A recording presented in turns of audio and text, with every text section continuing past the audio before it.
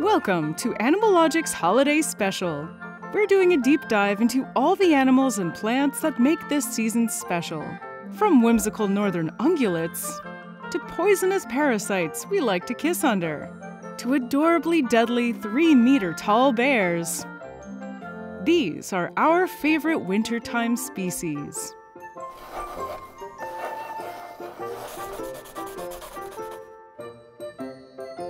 Hi, I'm Danielle Dubeau, and you're watching Animalogic. Santa's reindeer, or caribou as we like to call them here in Canada, were either all females or very young males that were replaced every year. Unlike other deer species, both sexes of reindeer grow antlers. Older males' antlers fall off in early December, well before Santa comes around with his flying herd. The females, on the other hand, keep their antlers until early spring. Young males also keep their antlers later into the year, meaning that Santa either replaces his herd of reindeer every year, a chilling thought, or they're all ladies. Take that, patriarchy! There are many different types of reindeer, or Rangifer tarandus, and they can be found throughout the Arctic, tundra, boreal forests, and really anywhere cold in Europe and North America. In A Visit from St. Nicholas by Clement C. Moore, the first poem to feature reindeer alongside Santa, the reindeer were described as tiny. If you've ever seen a reindeer, you probably wouldn't use that word. Reindeer weigh up to 180 kilograms or 400 pounds and stand up to 1.7 meters or 5.6 feet tall at the shoulder. Add their massive antlers to that, which can grow up to a meter or 3.2 feet wide and 1.3 meters or 4.2 feet long, and you have anything but tiny. The reindeer in the poem that pull Santa's sleigh were likely the Norwegian subspecies, the Svalbard reindeer, which were much smaller. They weigh around 75 kilos or 165 pounds and measure around 80 centimeters or 2.5 feet tall. It's just so cute. Reindeer start growing those impressive antlers in the spring. The males use them for fighting one another to impress females. And since their mating season is in the fall, there's no need to keep the antlers around much after that. The females, however, keep their antlers, likely to give them a competitive advantage when scrounging for food for her and her baby in the winter months. When the males lose their antlers, the antlered females take the position as top of the food hierarchy. But this doesn't explain why females need antlers in the first place. One theory suggests that female reindeers grow antlers so they'll look like young males. Adult males will confront younger males as soon as they become a threat, potentially even pushing him out of the herd. This strategy is used by the mothers to confuse the adult males as to who the young males really are, buying some time for them to grow bigger before setting out on their own, thus giving them a better chance at survival and continuing the gene pool. A newer theory suggests that female reindeer have antlers because a large part of their habitat is open terrain, and they need those antlers for defense, much more so than, say, white-tailed deer, which live in more densely wooded areas. Reindeer are purpose-built, cold-weather survivors. Their coats are made up of 2 layers, a woolly inner layer and a long-haired outer layer made up of styrofoam-like hollow hairs. These trap warm air in and keep them insulated from the elements. Not only does this hollow hair provide warmth, but also buoyancy.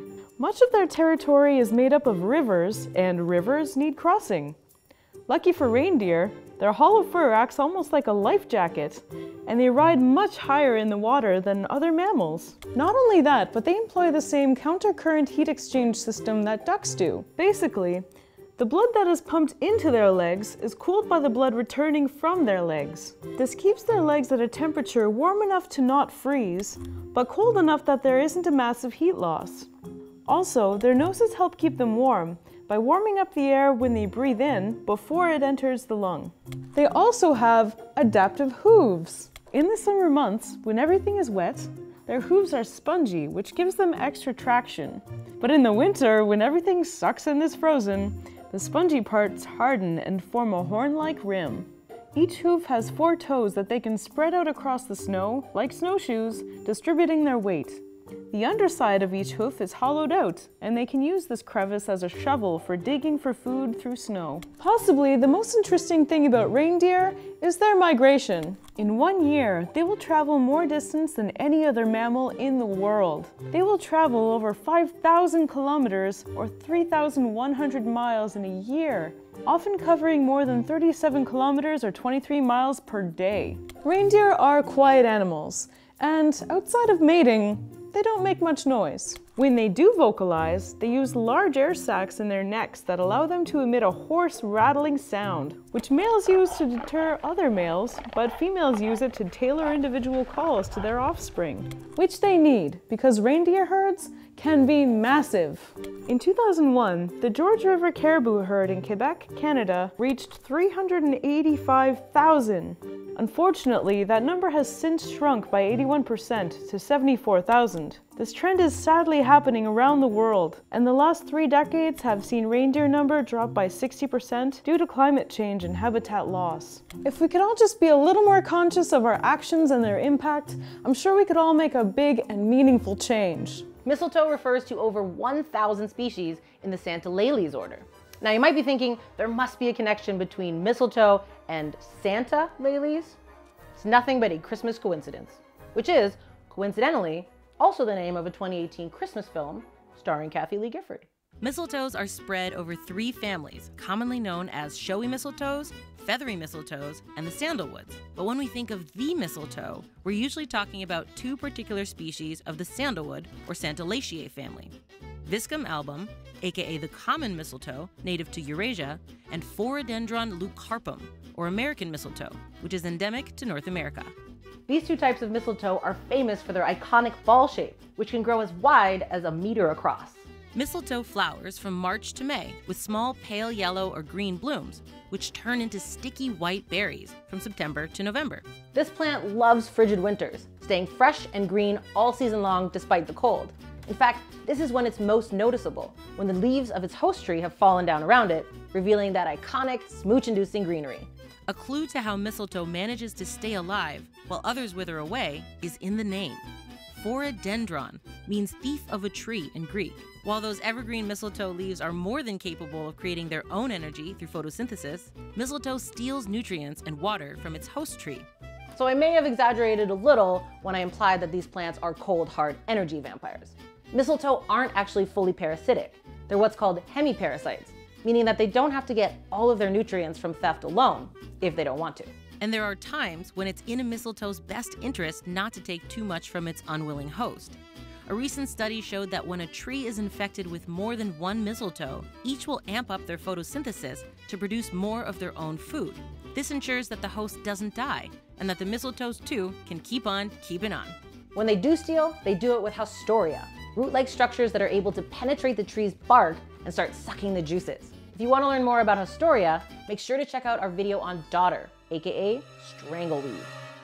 Along with holly and poinsettias, mistletoe completes the trifecta of Christmas plants that are toxic to humans. While mistletoe may be poisonous to us, birds cannot get enough of their waxy white berries and are the most common spreaders of mistletoe seeds. The seeds are coated in a super sticky film called vicin. They either get stuck to the bird's beak, which then uses the nearest tree branch or twig as a napkin, or they take a short trip right on through the bird's digestive system. The sticky seeds in the bird's poop cling to anything they come into contact with. If they stick to a tree, the mistletoe seed has found the perfect place to set up its new nursery. The word mistletoe comes from Anglo-Saxon and translates to dung twig. So this winter, when you're kissing your lover under the mistletoe, think of the romantic journey it took from a bird's cloaca. Despite its reputation for being a parasite, mistletoe knows how to give back. Lots of birds and insects rely on mistletoe for food and shelter. Close to 100 vertebrate families consume its nutritious fruit and nectar, and 50 call these evergreen spheres home. The forest floor, too, wins when mistletoe drops its leaves. Most leaf-losing trees make sure to suck every last nutrient out before letting them fly. But since mistletoe is a parasite and can steal whatever, whenever it wants, it doesn't have to worry about letting go of a few extra nutrients. When these chock-full-of-goodness leaves break down, they give up their nutrients to the forest floor. So if you see lots of mistletoe in a particular area, it means there's a healthy bird population, and it's a sign of a diverse ecosystem. If all parasites were this lovable, I'm sure we'd see lots more pet tapeworms. In ancient times, mistletoe was used all over the world to treat a myriad of ailments, from convulsions to hysteria to delirium, with Pliny the Elder himself raving about its cancer-curing powers. Because of its toxicity, however, it lost some of that status as a miracle healer, though it is currently being investigated for its effect on lowering blood pressure. Adding to its medicinal mystique, the pharmacologically active substances found in mistletoe actually change depending on the host plant. Mistletoe that grows on nightshade plants, for example, has been found to contain nicotine, while those that grow on coffee plants are hopped up on caffeine. With so many species of mistletoe, there's a lot of twig to cover. But let's get down to a couple of the more unique and fascinating ones.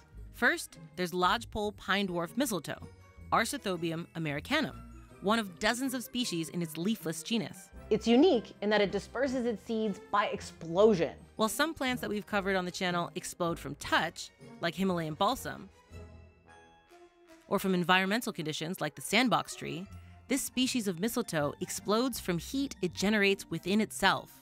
It's called thermogenesis discharge, and it's the only plant in the world known to trigger explosive seed dispersal by warming itself up from the inside. Similarly, the limber pine dwarf mistletoe also spreads its seeds via explosion, using hydrostatic pressure to launch its seeds at speeds of almost 96 kilometers an hour. Tristerix in the Loranthaceae family infects just 2 types of cacti in South America.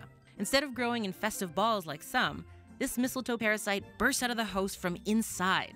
Its near inability to photosynthesize sets it apart from its hemiparasitic mistletoe cousins, as Tristerix relies more heavily than others on its host for resources. So after learning about all the poison and the parasitism, why on earth do we kiss under these things during the holidays?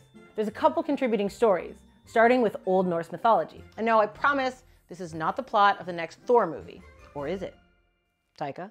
Loki, the god of mischief, had Balder, the god of light and joy, killed with a twig of mistletoe after learning it was the only thing that could harm him. Celtic druids way back in the 1st century CE saw mistletoe as a symbol of virility, since its berries appear in winter when other plants have long withered up.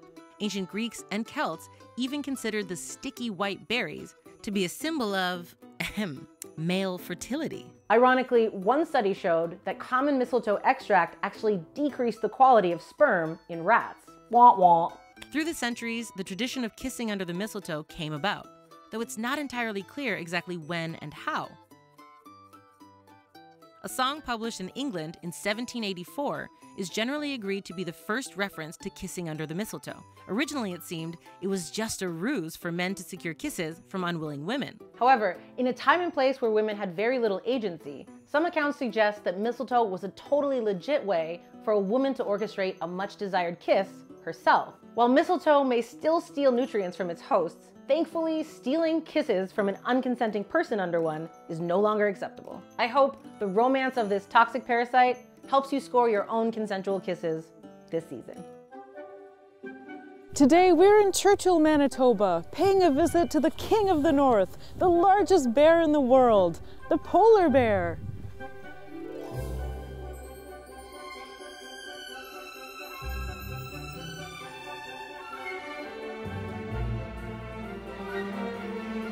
This is one of the largest towns on the Hudson Bay, and every year thousands of people come to see one of the greatest hunters on Earth.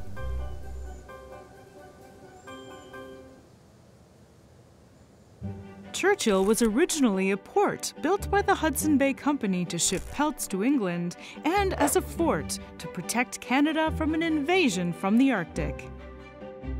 As demand for fur dwindled and national security concerns shifted elsewhere, the town of Churchill became an afterthought. In the late 40s, it was such a forgotten area that Britain had plans to conduct nuclear tests in the region. This would have likely killed the entire bear population. But the weather was too harsh for the British nuclear scientists, and they chose to detonate their bombs in the outback of Australia instead. The town only became notorious because of stories of bear attacks, and the issues the locals were facing with aggressive bears became international news. The problem bears were initially relocated via plane and helicopter. These dramatic scenes attracted the interest of environmentalists and celebrities who traveled to town to see the bears. These were some of the first polar bear watching tourists. This is one of the southernmost polar bear populations and one of the most accessible. The geography of the town, as well as the several freshwater rivers that flow into the bay, make the water here freeze earlier than in some more northerly locations. Bears start arriving in the summer and stay on land until the fall. Late October is the best time to see them, as it's when the ice starts to form and bears venture out onto the ice to look for seals. Though if you come here in July, you can see fat bears returning from the ocean and frolicking among wildflowers. One of the few places in the world where this happens. Regardless of the season, driving outside of town requires extreme caution. This really isn't a place that I'd recommend going for a nighttime jog, unless of course you're faster than a polar bear, which, spoiler alert, you're not. Polar bears are incredibly fast and powerful on land, but they're technically marine mammals. They're found throughout the Arctic's ring of life. Their scientific name, Ursus maritimus, means the bear from the sea.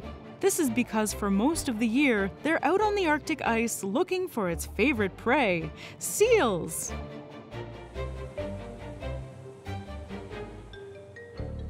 In a couple months from now, these seals will only be able to breathe by popping up through breathing holes in the ice. And this guy here, he's gonna make a pretty delicious meal for a polar bear in a couple months. The entire biology of their digestive system is geared towards the consumption of marine mammal fat. Seals are a relatively easy prey because they come out of the water to breathe through breathing holes. Polar bears' huge schnozzes can sniff a breathing hole from over 1 kilometer away and will patiently wait for a seal to surface. Once they do, they grab it with their gigantic arms and pull it out of the water. Then, a bite to the head is the coup de grace.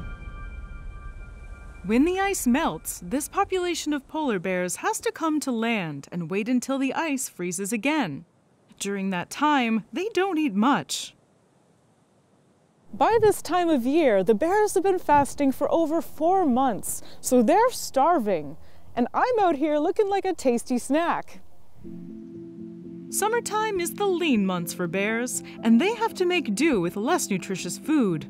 Studies have found not only birds, eggs, and small mammals, but also vegetation like grasses and berries in their feces. Sometimes, if they're lucky, a whale will wash ashore and provide a very welcome meal. And on very rare occasions, larger bears have been seen catching the belugas that come to give birth in the Churchill River. But these are only occasional treats, and bears will usually go hungry for about 15 weeks. Today is going to be an opportunity of a lifetime, and I can't tell you how excited I am. We're going to be going out with Lazy Bear Expeditions on this giant tundra crawler to go and meet some bears on their turf. I can't wait. These trucks are absolutely massive. The windows are about 3 meters high to prevent even the largest bears from trying something sneaky.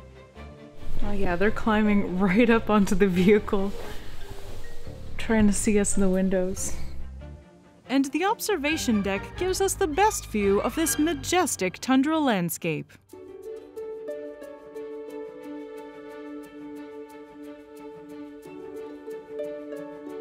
This is almost worse traffic than Toronto. Arctic traffic. Currently on the observation deck of this Arctic crawler, and I'm as safe as can be up here. Even the tallest polar bear can't reach me. It can see me from below, though. Right now, we're entering the wildlife management area, the best place to safely see polar bears in the region. But out on the tundra, wildlife can be difficult to spot. Welcome to everyone's favorite game. Is it a rock or is it an animal? Rock and roll, baby! That's an Arctic fox. Oh, negative 50 points. That's a rock. Nope, that's just me reaching rock bottom. What, you thought that was a rock? No, polar bear. Loser. Nope, that's Dwayne Johnson, AKA The Rock. All right, let's see the points on the board. Loser. This has been Animalogic's Is It a Rock or Is It an Animal? Tune in next week. After a few hours out on the tundra, we finally spotted our first couple of bears. But they were far away and in an inaccessible spot for us. They're right there. Oh my gosh. They've just been resting right in the trees. So we kept searching, and then magic happened. Oh, wow. And there it is. It's our first big, beautiful bear. This polar bear's just taking himself for a little stroll down the side of the Hudson Bay.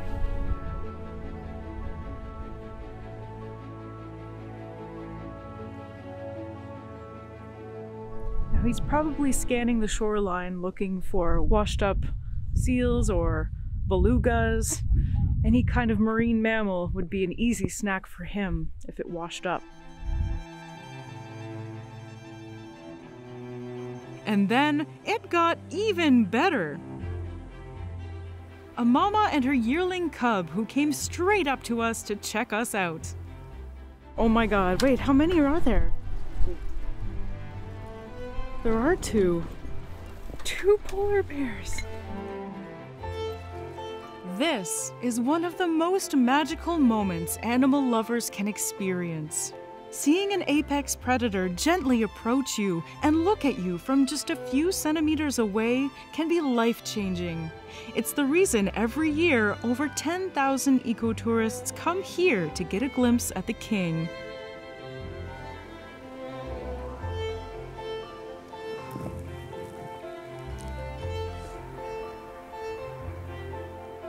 No joke, I'm getting so emotional. Mama's coming to see us. I'm face to face with the polar bear. She's curious to see us.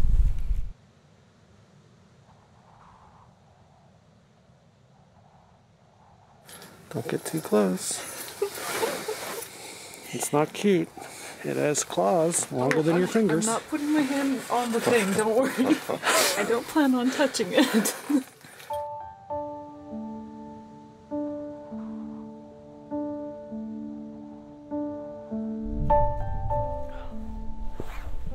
And just to tell you, I'm not lying.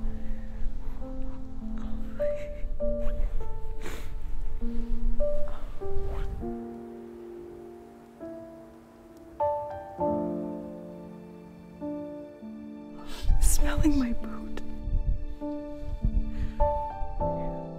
I don't even know how to feel right now, but my eyes can't stop crying. This mama bear is just one of the most beautiful creatures I've ever seen. This might be the most meaningful encounter I've had through all my experience here with Animalogic. I am just so beyond emotional about this, and they're truly fearless. But I feel honored that this bear is giving us some time of its day and showing us its extreme curiosity.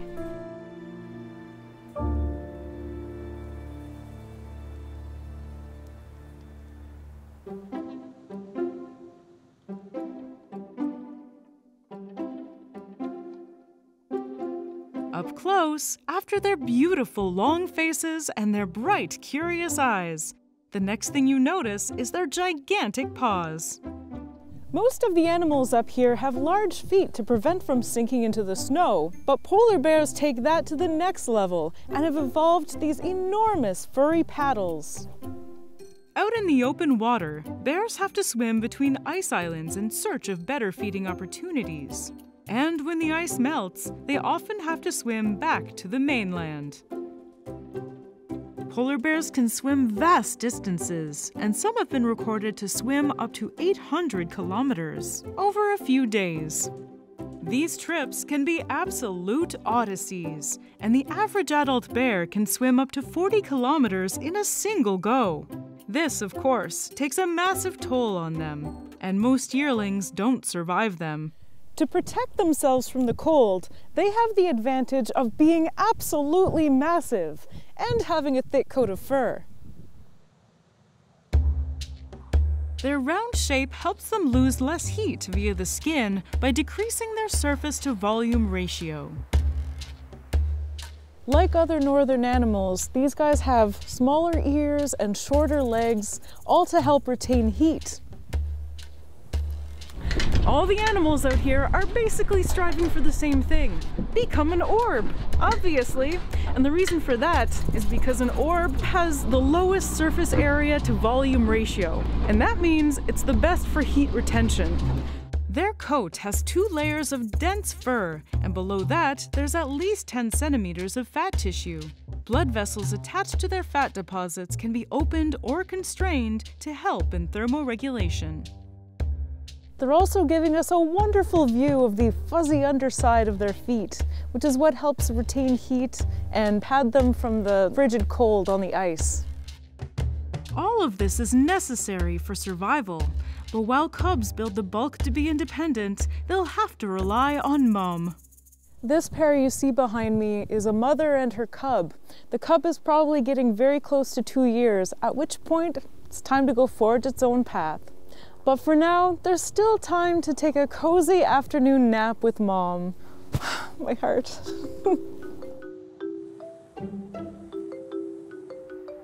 So this mama polar bear is probably somewhere between 400 and 500 pounds, but at peak weight, she'd probably be more like 700 or 800. The reason why she probably lost so much weight is right behind me. Having a cub is a massive investment for the mother, and that usually means losing up to half of their body weight, just in pure energy expenditure. The Churchill population is notorious because cubs become independent when they're 1.5 years old, as opposed to 2.5 in other populations. The availability of food and denning sites makes their youth a bit easier than that of bears in other areas. The area around Churchill is rich in peat, and dens built in this kind of soil are especially warm, feeling around -5 even when it's -30 outside. For an animal this well equipped for the cold, it must feel like a warm, comfy sauna. When the cubs grow older, they come back to their baby dens. But these pampered bears are becoming the exception, and soon their world might change forever. Though global populations are relatively stable, some populations are declining, mostly due to the shortened winter season in the Arctic. You've probably seen pictures of starving bears on melting sea ice, and though that's obviously worrying, there's another issue that we'll be forced to tackle within the next couple of decades: human-bear conflict. Luckily, the experiences of Churchill give us a roadmap to deal with these situations. While many aggressive bears were successfully relocated, unfortunately, some kept coming back and had to eventually be put down when they got into town. Luckily, there were still military buildings from the old fort days, and an idea came up to lock up the problem bears. It was a 3-strike type of situation. On their first strike, they'd be locked up for a couple of weeks. On their second strike, they'd be locked up until November. On their third strike, they'd be caught and placed in a zoo or put down if nobody could take them. But bears were still coming into town. and it was discovered that it was the dumpster that attracted the bears the most. More importantly, cubs that were coming to the dumpsters with their moms were more likely to return to town when they were older. That's right, the babies were getting bad habits from their mom. The dumpster was also dangerous for them as they would basically eat anything with a scent. Antifreeze, battery acid, car oil, anything. The likelihood of intoxication is very high, so the town of Churchill shut it down. The town now ships all of their garbage to a dump far away from bears. The money from tourism helps fund these measures to protect bears. But there might be issues that money can't fix. Though the global population of bears is hard to estimate and seems to be at the moment relatively stable in some parts of their range, there are areas where they're declining. Polar bears don't travel nomadically around the Arctic, but rather they stay within certain limits called subpopulations. The most studied subpopulations are those of the Hudson Bay and the Beaufort Sea, and there's strong evidence that they're declining. Longer summers mean longer fasting periods, which lead to lower reproductive rates. In some cases, males will even eat cubs. In the Hudson Bay, they're also facing extra threats from orcas and grizzlies, which are finding it easier to survive here. Grizzlies are smaller, but can usually beat up a polar bear in combat.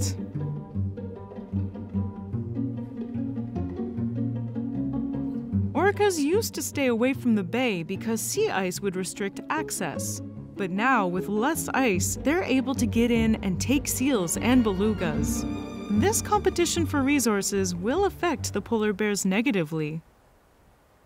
Despite being surrounded from all angles by these big tundra vehicles, this polar bear is just going for a stroll, not a care in the world. Whole reason? Because it is an apex predator. There's nothing out here that's going to be hunting it, so what is there to be afraid of? More bears are getting into human settlements, which often leads to them being killed. In some areas, there's a belief that polar bears are increasing because they're seen more around town. But this more likely means that they're there because they can't find proper food elsewhere. Following Churchill's example of identifying and removing problem bears, removing access to garbage dumps, and having a system in place for chasing away the curious bears will save both bear and human lives.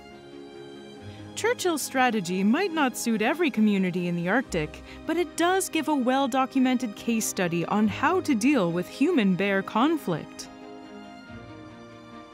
Hopefully, more northern communities within the polar bear's natural range will follow this example, and this majestic species will continue to thrive and sploot for years to come. Oh my gosh, it's just a bear sploot. I see my cat do this at home, but seeing the largest carnivoran in the world do the same pose is just mind-blowing.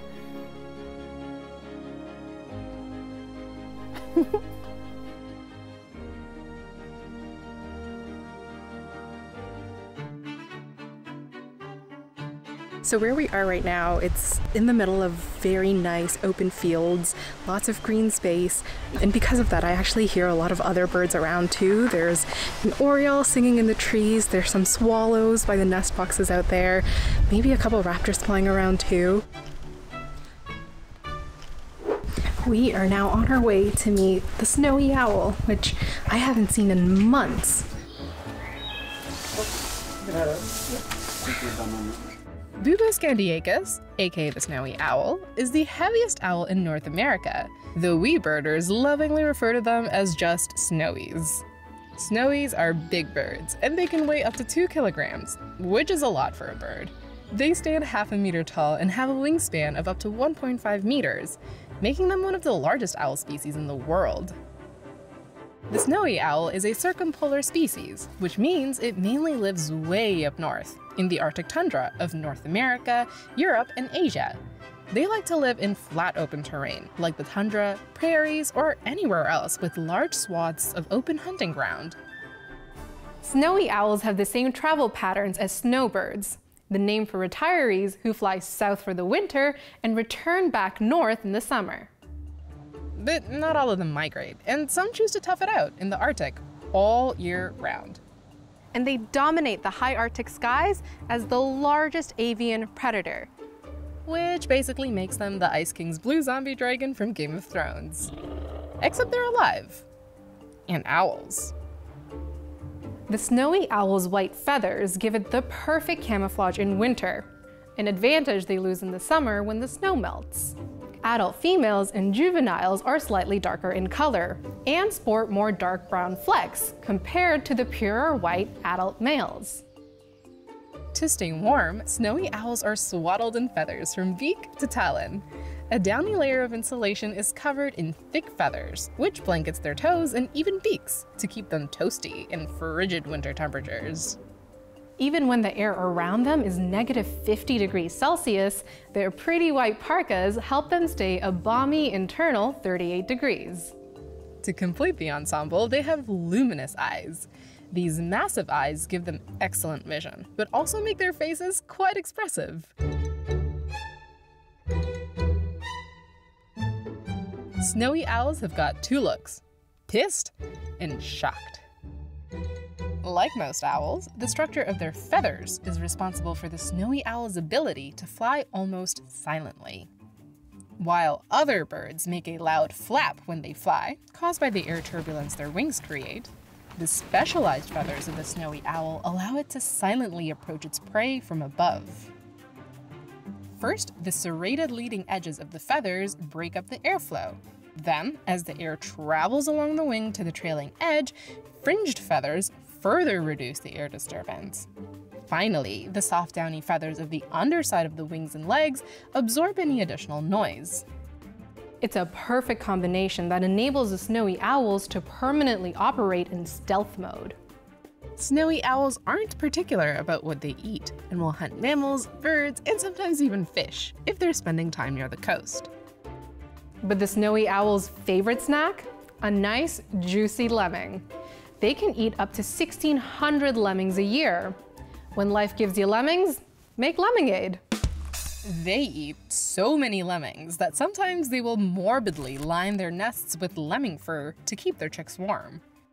Snowy owls are opportunistic hunters. Most of the time they catch their prey by sitting on a perch and waiting. They're equipped with excellent vision and even better hearing, so if their target is moving under the snow, they can still hear it. When snowy owls hunt from the air, they generally cruise low to the ground. They're fast flyers and can reach speeds of 80 kilometers an hour. And with their specialized feathers, they cover this ground silently. Once they spot lunch, the snowy owl quickly and quietly goes right in for the kill, snatching their prey with their sharp talons. Like many other birds of prey, the snowy owl likes to eat small prey whole. Their strong stomach juices digest the prey's flesh, while the indigestible parts like teeth, bones, fur, and feathers get packed together into little pellets that the owl regurgitates 18 to 24 hours after feeding. So cute. A snowy owl needs to eat about 10 rodents a day to meet its nutritional needs. Luckily, their hunting success rate is about 45%. Those are pretty good odds. The availability of lemmings can often directly impact the snowy owl's ability to nest, with them sometimes foregoing breeding entirely if their prey is scarce. If they do breed, the male will bring the female a lemming snack. It's the snowy equivalent of chocolate-covered strawberries. After breeding, the female will make a depression, called a scrape, directly in the tundra to lay her eggs. The more abundant the lemmings that year, the more eggs she will lay. The male will then continue to feed her as she remains atop the eggs for about a month. Once they hatch, Papa Owl continues to bring food to both Mama Owl and their owlets. At around 7 weeks old, the hatchlings are ready to fly, but Mom and Dad continue to feed them until they're around 10 weeks old. When they're not breeding in the spring, they like to chill out, all on their own. Like most loners, snowy owls are the shy, silent, mysterious types. Unless somebody trespasses onto their territory or nest. And that's when the snowy owls go into attack mode, hissing, screeching, clapping their beaks, dive bombing, even striking their intruders.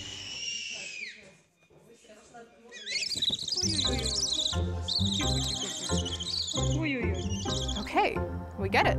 You like your space. Unlike most owls, snowy owls aren't nocturnal. They prefer being active during the day, especially in the summer. They really do have no choice though in the Arctic when the days are 24 hours long.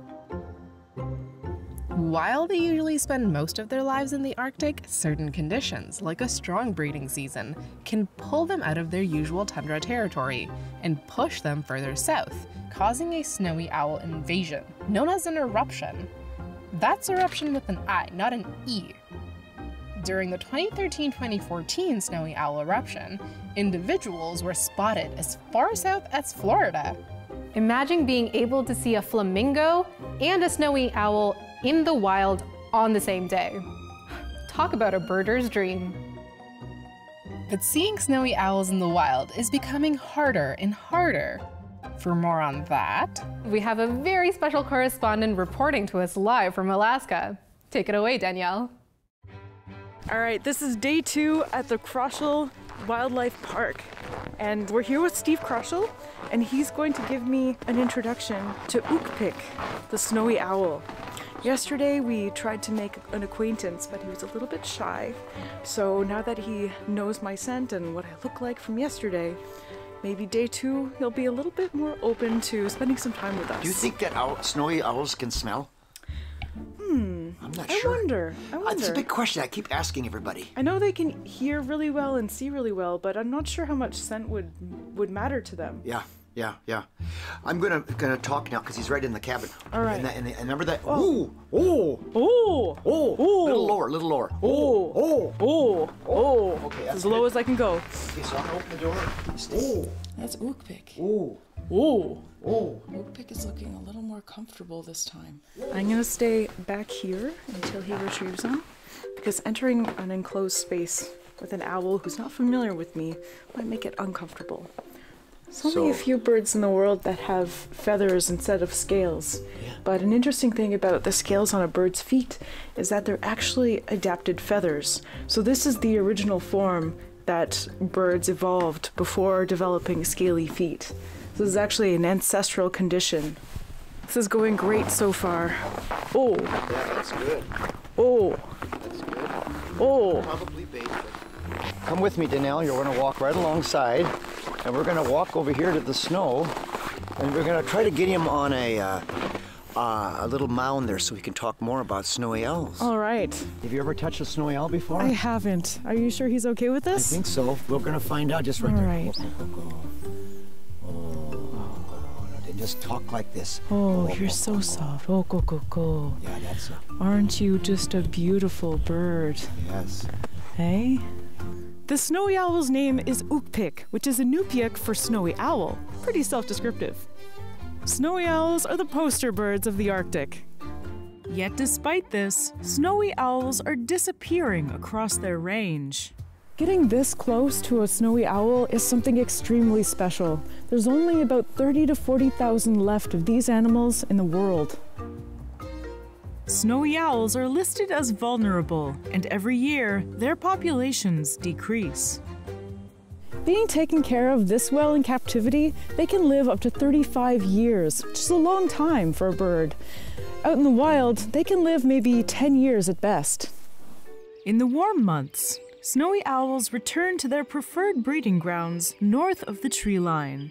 In winter, they travel great distances in search of food, preferring flat areas like prairies, fields, marshes, dunes, beaches, and even airport tarmacs. Snowy owls on runways are dangerous for everyone involved because sometimes they will collide with aircrafts. Their attraction to airport tarmacs has led conservationists to trapping and releasing snowy owls far away from the dangers of plane engines. Project SOAR, the Snowy Owl Airport Rescue, is a volunteer organization that does this important work along with rescuing and relocating other species of owls and raptors. Hopefully, as more projects like these take off, we'll see a return of the Arctic's best bird. Awesome. Did you get that? Just ruffling your feathers. I'm sorry, did I offend you? Millions of red crabs begin their march for multiplication. When the first droplets of rain fall on Christmas Island, they swarm out of their forest homes and into the ocean to breed. But their migration needs to be perfectly timed. In the last quarter of the moon, as the tide wanes, they spawn before dawn. Nope, this isn't a Wiccan chant. It's the only time a Christmas Island red crab will reproduce. Depending on when the first rain falls, the crabs either hurry up or take it slow to make this very important date with destiny. Goose is an umbrella term for birds from 3 separate genera from the same family as swans and ducks. And there's at least 16 different species. The smallest genus consists of the white geese. There are only 3 species, all North American, and they include the beautiful swan goose. These cranky buttes spend their summers in the Arctic and migrate south during the winter. They travel in huge gaggles of up to 1 million birds, traversing up to 4,000 kilometers, making them one of the most amazing migration events on Earth. Then there are the gray geese, which are mostly found in northern Europe and in Asia. They're so similar to white geese that some scientists argue that white geese should be part of this genus. They all have orange legs and beaks and grayish-brown feathers. The goose you're more likely to have eaten is the gray-leg goose. They were one of the first animals to be domesticated and are considered a Christmas delicacy in northern Europe. Finally, we have the black geese, a genus which includes the infamously aggressive Canada goose. Black geese are generally brown or black and have black legs and beaks. They're mostly found in North America with 2 exceptions, the Hawaiian nene and the Siberian red-breasted goose. If you've ever been attacked by a goose in North America, it was probably a Canada goose. For Canada geese, peace was never an option. Their beaks and tongues are serrated with papillae that help them cut plant matter and filter mud when they drink from puddles. The result is one of the most terrifying beaks of all birds. They might not be able to do much damage to a grown person, but you don't want to put your fingers on the business end of that mouth. Canada geese are extremely protective animals that have adapted very well to urban habitats. Cities provide lots of food and protection from predators. They have no fear of people and are comfortable racing their goslings in our parks. They were once protected along with other migratory species, but over the past 50 years, their numbers have exploded, and there are now over 7 million Canada geese in North America. The main issue is that human activity has changed their migration patterns. Up until the urbanization of North America, Canada geese would breed in the Arctic in the summer and travel south for the winter. As humans built better parks and offered protection from foxes, wolves, and other predators, they started to stay put year-round. And being here year-round means that they litter our parks with poo. Lots and lots of poo. Every goose and gander produces up to 1 kilogram of feces every day. All this poo contaminates waterways and has also caused an increase of pathogens in parks and lakes. So if you go to the beach, just make sure that there aren't a lot of droppings around. One of the reasons they poo so much is because they eat our leftovers. They have been observed breaking into dumpsters and trash cans, but some people feed them to get on their good side. In the short term, this is great for geese because they get a lot of yummy food. But in the long term, they end up eating too many carbs and proteins, which can make them sick and cause deformities. The most common of these ailments is angel wing, in which some of the wing bones don't form properly.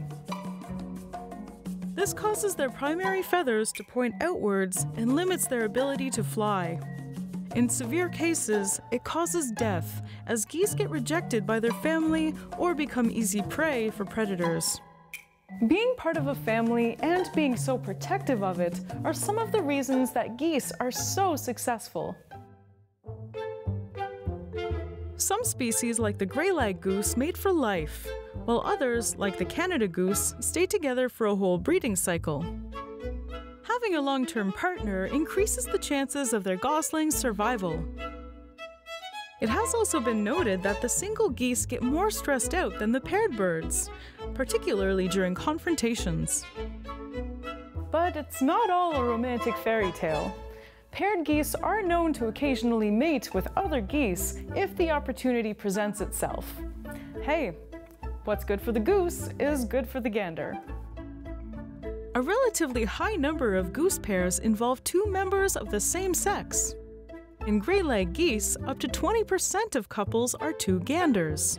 They also reportedly have stronger connections than the other pairs, as they perform more displays for each other. And they don't have to worry about taking care of goslings. When it's time to migrate, they most commonly fly in V formations. The formation saves them energy by reducing wind resistance. The goose in the front leads the skein, but also gets a lot more tired. When its shift is over, it falls back and another goose takes over the lead spot. Great teamwork, you lovable jerks. Today, we're having a frosty time in Jasper looking for elk. The Canadian Rockies. A vast mountain range, surrounded by thick forests, glaciers, and great plains. This challenging ecosystem is home to the most iconic Canadian mammals. Moose, beaver, and grizzly bears can be found here, just a stone's throw away from each other. But the real king of these mountains actually wears the crown. Today we're in Jasper National Park, and right behind me is an entire herd of one of the largest species of the deer family, the elk.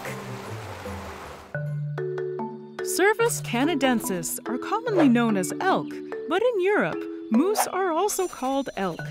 To avoid confusion, we can call them Wapiti, which is the Shawnee and Cree word for them. Regardless of what you call them, they're second in size only to the massive moose.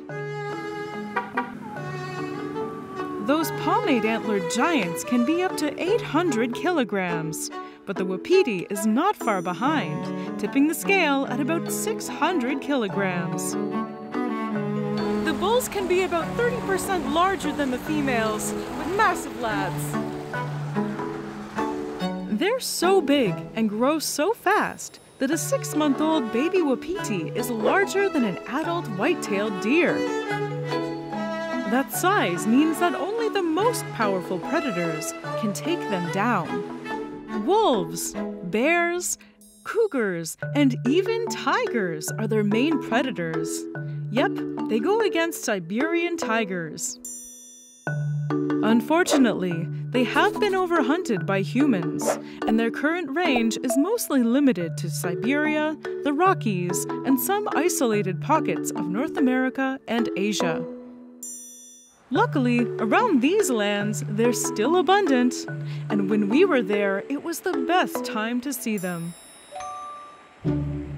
Late fall is the breeding season for these elk, so it's very important to keep our distance. Their pheromones are going to be driving them wild. The males are blocking antlers, and the females, well, they're interested in what they've got to show. During this period, the bulls follow females and can establish harems of over 20 cows. But heavy is the head that wears the crown. In order to keep charge of his harem, bulls need to fight off challenging males. Did you hear that? One of the males just bugled.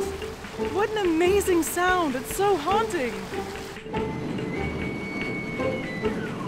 This male thinks he has what it takes to topple the king.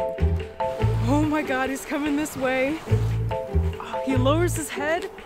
And he's squaring off with the larger bull. Oh wow, he was looking for better footing, but then he decided to just charge in. They crash into one another, locking antlers. Oh no! Come on, little guy! They are locked in battle, pushing each other back and forth, trying to knock the other over. That's amazing! But the challenger didn't stand a chance. This dominant bull is just too massive. The young buck will live to munch another day. The dominant male remains the head of the harem, but he still needs to put the work in for the ladies. To woo them, he uses a bit of an unusual strategy. Urine. The male's urethra points up towards its belly, and when it pees, it soaks its underbelly. Over time, it starts to reek of pee and pheromones, which cows find irresistible. Their pee stain is their chick magnet. But just because cows are attracted to them doesn't mean they'll mate with the dominant bull. He'll try his luck by seductively licking the air. If she picks up what he's putting down, she'll let him mount her. But in this case, it seems she'd rather do anything else. The male leaves her to join another bull for a meal. Bros before does, I guess. For these Wapiti, it's the middle of the rutting season, so the male's antlers are as big as they will be before they fall off.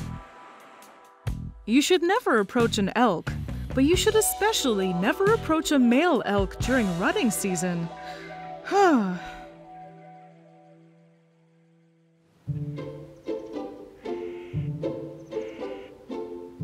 It's definitely an advantage for elk to lose their antlers for the winter, because they're heavy, they radiate a lot of heat, and when there's no reason to fight, why do you need antlers anyway? An elk's antlers will grow back every single spring like clockwork. It's one of the fastest growing tissues on the planet, at 2.5 centimeters every single day. The antlers can grow to about 1.8 meters in length and weigh up to 8 kilograms. Absolutely massive. They don't only need those antlers for fighting with other male Wapiti, but also for warding off attackers. As a blizzard started to move in, we thought our day was over. But then, in the distance, we spotted something. We weren't the only ones following this bull. Across the field and through the trees, a pack of wolves.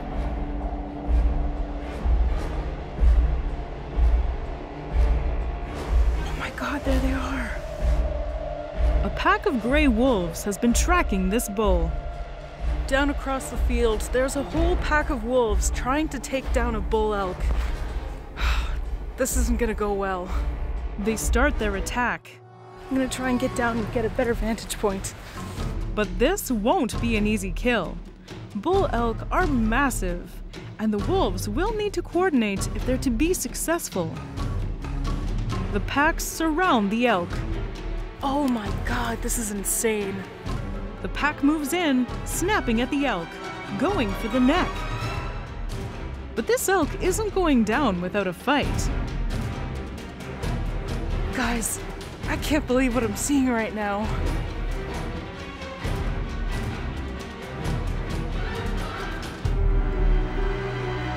But in the end, the pack was too much for one elk to hold off alone. Today we're talking about a cute ball of feathers that has taken over some of the coldest ecosystems in the northern hemisphere, the ptarmigan. Ptarmigans belong to the same family as chickens, though they're more closely related to grouse. There are only 3 types of ptarmigans: the white-tailed ptarmigan, found only in the western part of North America, and the widespread willow and rock ptarmigan, which live in the northern parts of Eurasia and North America. But we're in the home of the transformers of the bird world, the willow and rock ptarmigans. This area, with freezing cold temperatures that reach -40 degrees Celsius, snow that can be several feet deep, enough to cover them several times over, and thriving with Arctic foxes, is a dangerous place to live. Ptarmigans have to adapt to give themselves a chance at survival. Below their cuddly, snowball-like appearance hides a crafty animal with a ferocious roar.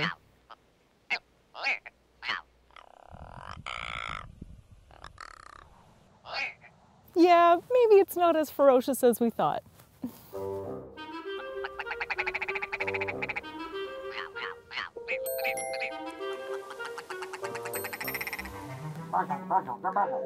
Oh, these ptarmigans are making all kinds of noises. Oh, there's one that sounds like Wario. Hilarious calls aside, these little guys prepare for winter in truly dramatic ways. The most obvious is their change of coloration.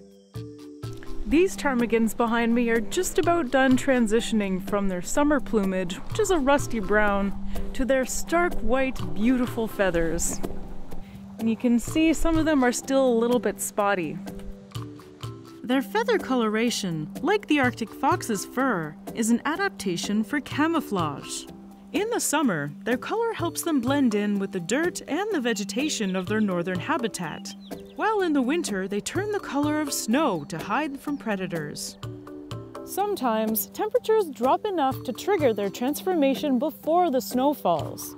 This makes them dangerously conspicuous, but it also makes it easier for us to see their most amazing biological feature, the mammalification of their feet. And yes, I just made that word up. But you'll see what I mean. In the winter, their feet grow a thick layer of feathers that act as a fur coat.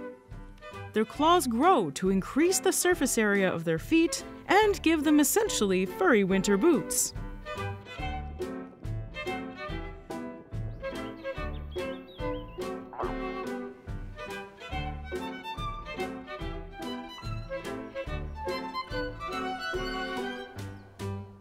Their claws will also be essential for digging burrows to shelter during the harshest months of the year. The willow ptarmigan's scientific name is Lagopus lagopus, which means hare-footed, twice. This is an apt comparison, as many of their body parts have adapted to look the same. Because this is a hare's foot, and this is a willow ptarmigan foot. Looks very similar. It's almost like everything out here is trying to be a hare, or at least a white fuzzy orb. Now, they might be the hare-footed bird, but they also kind of look like hares. From a distance, they share a very similar silhouette. And they're not alone. Animals across Arctic climates tend to have a very similar winter body. A lot of the animals out here have evolved along Allen's law, which is the idea that you reduce your surface area to volume ratio in order to retain more heat. These ptarmigan are no exception. They've got a shorter beak, shorter legs, and even a shorter tail to get closer to that perfect orb form. This adaptation is seen mostly in the willow ptarmigan's northernmost populations. In more temperate places, like the British Isles, they keep their summer outfits throughout the year. Arctic and subarctic populations are the buxom beauties of the family. Of course, keeping warm is just a part of surviving in the Arctic. Finding food is another major problem. Luckily for these snowbirds, they have adapted to survive on extremely calorie-deficient food. Twigs make up the majority of their diet until the thaw. This is also when chicks are born. Ptarmigan chicks will eat insects and young greens, but as they grow up, they become completely herbivorous. Only the best for baby. A steady source of protein keeps chicks happy and gives them a fighting chance in a ruthless environment. By the following winter, they will come back here and congregate in groups of up to 2,000 birds. This protects from predators such as foxes and birds of prey. Here, safety is in numbers. Wow! This whole flock of ptarmigans just took off, and there's about 70 of them. These flocks are formed by several families. Oftentimes, the families will just stick to themselves, but every now and then, they'll gather into a flock like this. Except this guy. This guy's like, nah, I'm too good for them. It's always one ptarmigan. Too cool for school. So catch up, buddy. It's dangerous to go alone. Today we're in Churchill, Manitoba, home of the polar bear, looking for its unlikely occasional companion, the Arctic fox. This frigid landscape on the west side of Canada's Hudson Bay has an average winter temperature of -25 degrees Celsius, with some days getting as cold as -45 degrees. It is no home for the weak. Without proper gear, a person could develop hypothermia in as little as 5 minutes. Welcome to the set of Animalogic.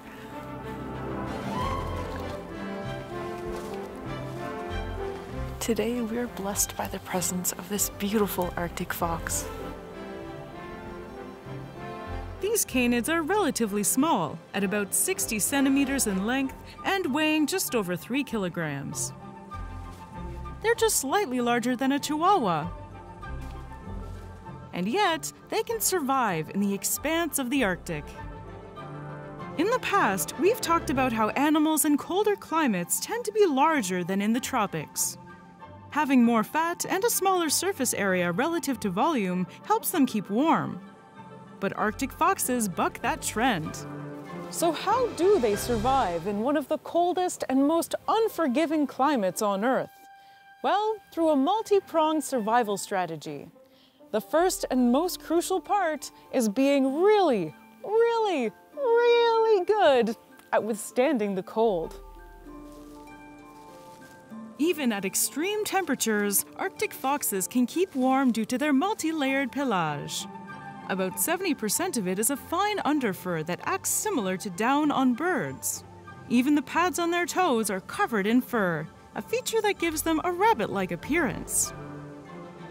Their scientific name, Vulpes lagopus, means hare-footed fox, as this furry pad adaptation is unique among canids. Fur alone doesn't keep you warm, and usually heat gets lost through the skinniest parts of your body. To avoid this, Arctic foxes have short snouts, ears, legs, and tails.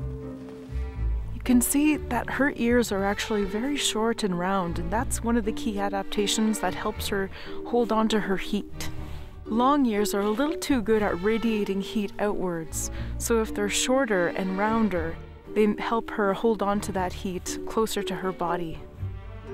Her legs are also a lot shorter than other species of foxes, which again helps retain the heat close to her body. During cold snaps, they basically roll themselves into a ball to minimize heat loss. But the Arctic fox's coolest cold-fighting adaptation is something called countercurrent blood circulation. This is basically a mechanism that keeps the fox's paws at a lower temperature than its core. Blood entering the paws is used to heat up the blood that's leaving, which prevents the fox's core from being cooled down by losing heat out of its extremities. But just like Thanos, extreme cold in the Arctic is inevitable. But Arctic foxes can withstand it like nobody else. Their metabolic rate doesn't go up until it's -50. And they don't even start shivering until it's -70 degrees Celsius, which is as cold as it gets in the Arctic. Only the barren plateaus of Antarctica get colder than this. By slowing down their metabolic rate in the cold, their food will digest slower and their bodies will store sugars and fats longer. But it's no guarantee they won't starve. Food is scarce in a harsh Arctic winter. All of this sounds like problems that other animals would solve by being bigger. But being large is energetically expensive, and for most of the year, there isn't much to eat around here. During the summer, when their fur turns brown to help them blend in with their environment, the pressure is on to eat as much as possible. On an average day, an Arctic fox will patrol the beach during low tide to hunt for fish and invertebrates caught in tide pools. Waterfowl provide ample feeding opportunities. Nesting birds and their eggs are taken with such gusto that a single Arctic fox can consume over 1,000 eggs in a single season.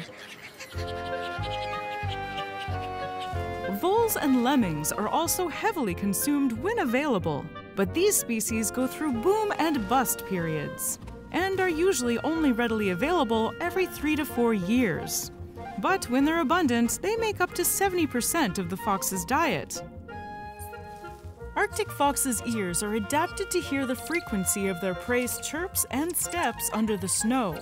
And then they strike, diving headfirst into the snow to ambush their prey.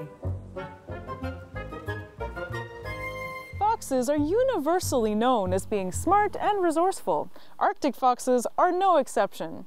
They figured out that by living in the subarctic, they can refrigerate their food by simply burying it in the snow. Saving food for the lean months can be a literal lifesaver. Some of the caches are huge, and in some cases, they can hold over 100 birds, most commonly petrels and auklets. By the end of fall, they will have increased their weight by up to 50%. But that doesn't mean they can just wait it out until spring. Even when they have food stashes, finding food is a year-round challenge. But everything is much harder in the winter. In the northern part of their range, the sun sets in late November and doesn't rise again until January. During those long, dark days, temperatures dip into the -40s. If they can't find anything to eat, they won't see the sun rise again, and they will die in the dark. One of their survival strategies is to follow this ecosystem's apex predator and hope to eat its leftovers. Polar bears are seal specialists, and once they catch one, they make sure to eat all the fat, which is premium bear fuel. Muscles and other soft tissues are sometimes left behind, and that's when Arctic foxes come in. It's sort of a free meal, but it means traveling vast distances. They've been seen as far as 800 kilometers away from the nearest landmass, and about 150 kilometers from the North Pole. And beyond that, it means being exposed to lots of predators, such as wolves, wolverines, eagles, owls, and even domestic dogs. Unfortunately, 3 out of 4 Arctic foxes don't make it past their first winter, and in adults, the mortality rate is still very high at about 33%. Those who do survive the winter go back to their home ranges for the most beautiful time of the year. Mating season! Foxes are monogamous and live in labyrinthine dens and tunnels, which can be up to 1,000 square meters. Dens are reused every year, and some have been reported to be over 100 years old. The largest ones have dozens of chambers and close to 100 entrances. These furry real estate moguls are usually monogamous, but sometimes live with extended family groups. This is most common in the southern part of their range, where food is more abundant. Because of their high mortality rate, these cuties produce a fox ton of babies. The record for biggest litter is 22, which is one of the largest of all mammals. Parents feed them until summer, but after that, they're forced to go out and become independent.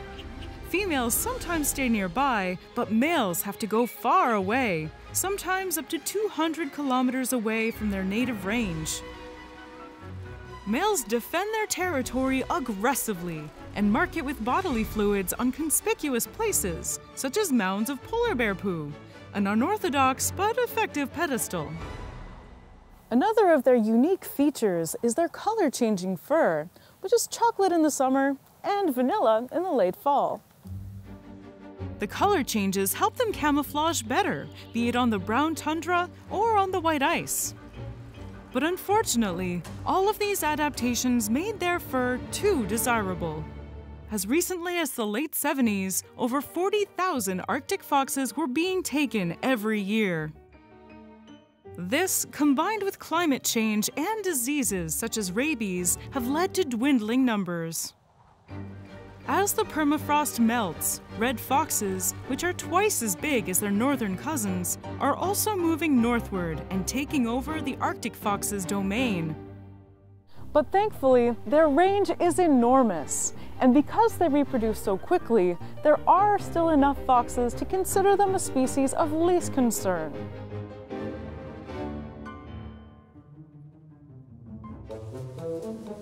The Canada lynx is the most northern-dwelling wildcat in the world. Found mostly in Canada and Alaska, its range is massive and more northerly than any other feline, with its cousin, the Eurasian lynx, being a very close second. The Canada lynx's range is limited by the tree line, relying on the cover of foliage to hide their approach from their prey. As climate change is warming the globe, the northern edge of their range will expand as it becomes warm enough for trees to grow, making the Canada lynx one of the few species that benefits from climate change, at least in this one very specific instance. To get a closer look at them, we traveled to the boreal forests of the Yukon during an early winter cold snap. Temperatures were balmy, peaking at about minus 45 degrees Celsius, but the frozen noses and toes were worth it to see one of the most iconic yet elusive cats in the world. We finally made it all the way to the Yukon. This is the furthest north I have ever been. We're here to look for some of North America's most incredible cold climate creatures. The Canada lynx's range overlaps with the cougar around the slopes of the mountains of the Pacific Northwest. But luckily, they avoid conflict by going after different prey. Usually. Cougars can weigh up to 100 kilograms and routinely hunt for sheep, goats, and deer, which can be even larger than they are. Canada lynx are much smaller, about the size of an English Cocker Spaniel with a maximum weight of 15 kilograms. The Canada lynx is the second largest member of their genus, after the Eurasian lynx. But they're much larger than their other two cousins, the endangered Iberian lynx and the bobcat, which is technically a lynx. Oh, look at those fluffy tails. This might seem surprising, because at first sight, they look like large house cats. But they're basically just a thick coat of fur wrapped around four stilts. Their fur is about 10 centimeters long in the winter, so if you were to poke one, your finger would disappear in their fur, and then you'd lose it. You shouldn't poke a lynx. #science. These frosty felines have extra long hind limbs, but they're not designed for a long-distance chase. What they are good for is bounding out of the snow and pouncing on their prey. Living in environments full of ice and snow for most of the year makes chasing impractical. So Canada lynx, much like foxes, polar bears, and other northern carnivores, are ambush predators. But before going out on the hunt, you need a big stretch to limber out. Stretch. Oh, that's good. They use their amazing sense of smell and hearing to find their prey's dens. They wait patiently for them to come out, and then they strike.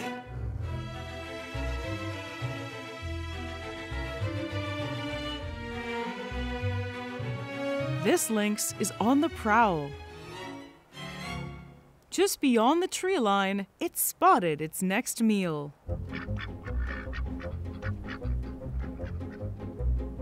A mallard. It waits patiently for the mallard to get within striking distance. Its gray coat camouflages the lynx perfectly against a tree.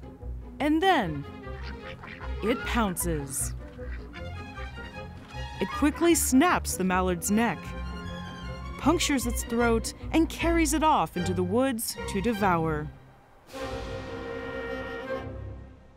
The lynx calls the boreal forest its home and never really travels beyond the tree line into the tundra because it is so closely reliant on its food sources in the forest. Canada lynx are one of the most specialized predators on Earth. One single prey species can make up to 97% of their diet in parts of their range.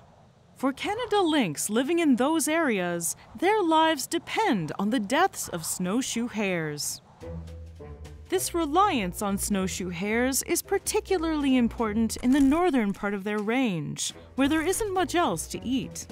An average lynx catches 3 hares a week, and when there are too many lynx, this causes a hare population collapse. Every 8 to 11 years, snowshoe hare populations dip below a critical point, and the local lynx are unable to get enough food to survive. Snowshoe hare density can fall from over 2,300 hares per square kilometer to about 12 hares per square kilometer in under 2 years. That's a 99.99% decline in the span it took to reboot Spider-Man. The lynx are then forced to leave the area, sometimes traveling up to 1,000 kilometers in search of food. They will have no babies for up to 2 years. Many lynx starve during this period. Some die of natural causes, exacerbated by the lack of food, and others are forced to go for more dangerous prey and end up dying. This causes a collapse in lynx populations, which eventually leads to a recovery of the snowshoe hares. Then the lynx return, they start having babies, and the cycle starts anew. All of this has happened before. All of this will happen again. These cats only live where snowshoe hares are abundant, and because they face the same environmental challenges, they have convergently evolved to be very similar. The old saying, "you are what you eat," does seem to apply to the Canada lynx because it shares a few adaptations with its main prey, the snowshoe hare.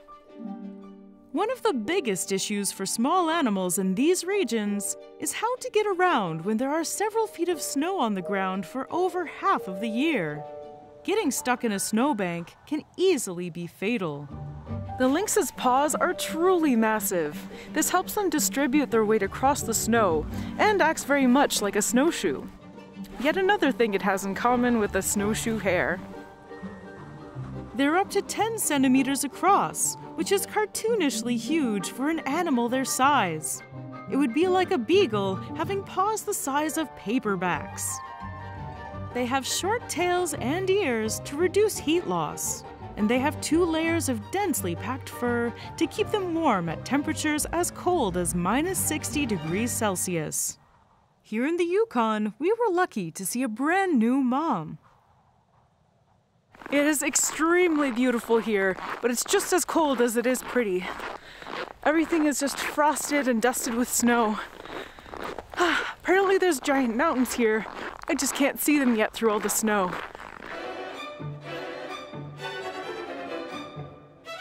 We arrived here in the Yukon pretty late last night, just past midnight. There's only about 4 hours of sunlight per day here, so we need to work fast. Try and find some animals, get some good footage. We're about to go see some Canada lynx, and I am so beyond excited. These animals are one of my favorites on the planet. Oh my God, here they come. There's Mama and her kitten. Go. Oh. Did you hear that? Yeah. The mating season is spring, and babies are born in early summer, so this kitten is about 5 months old. She'll stay with her mom until next spring, but won't become sexually mature until the following year. At this age, she can go out with mom on her hunts. Oh, that's a feisty little kitten. She's trying to snag the meat away from her own mom. Snowshoe hares are still the main priority, but they won't reject carrion or other easy-to-catch prey like grouse. Canada lynx are more active at night, but their great senses of smell and hearing can alert them to roadkill or other available prey. In this case, it's the remains of a bird. At night, when they're out on the hunt, they're more likely to run into other lynxes in their range who are doing the same thing. These conflicts can get awkward.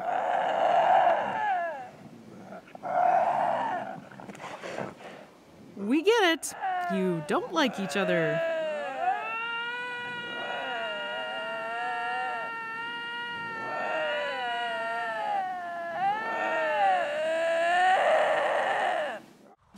The Canada lynx has disappeared from the most southerly limits of its range, but is still relatively abundant in most of Canada and Alaska. It's considered a threatened species in the contiguous 48 states, but it has been successfully reintroduced to Rocky Mountains in Colorado, and there, their populations are growing. If you live somewhere near snowshoe hares, keep an eye out for one of the world's most unique, beautiful, and mysterious cats. You could be in the presence of a Canada lynx. Being this close to a mama lynx and her cub was incredibly heartwarming, and we couldn't get enough. So we left the Yukon and drove 400 kilometers to Alaska to meet up with Steve Kroschel, who happens to be friends with a big male lynx. So, for the second time this week, I'm hanging out with a Canada lynx. Our first stop here at the Kroschel Nature Center is to see a lynx. They've got a male one here, and his name is Lennox. This is the land of misfit animals. Walk with me, Danielle. Oh my goodness. I'm going to enter the lynx enclosure. Keep walking, Danielle. Come right with me now. We are friends, after all. Wish me luck. I will protect you. Now, I've never let anybody come in here before. Oh, really? No, Okay. this is a first. And you just Well, surprised me. thank So you. Thank you for the close the honor. door. Now, it's a wild and dangerous animal. It's in a territory. You see, so go ahead and shoot. Shoot. You should be Oh, safe. I am. You should be safe. And This is such an honor to be sharing space with the lynx. Well. This is a dream. yeah, they're. I've worked with lynx my whole life. Yeah. The ethology, you see. Now, what I'm going to do here, because he's curious, walk over here on this right side, so I'll protect you. I'm giving this space. And what we're going to do is just talk to him here. Now, I have various calls, and I'd like you to make these calls with Oh, me. I'd love to. The call is as follows. Yeah, see? Perfect. Okay, now toss this tidbit, this part. Okay. Your glove mitten's going to be dirty, but is that That's okay? fine. I can wash them. Now, call it. Now toss it there. Make that call again, Danielle. Okay, here's some more. Can I? Now throw it.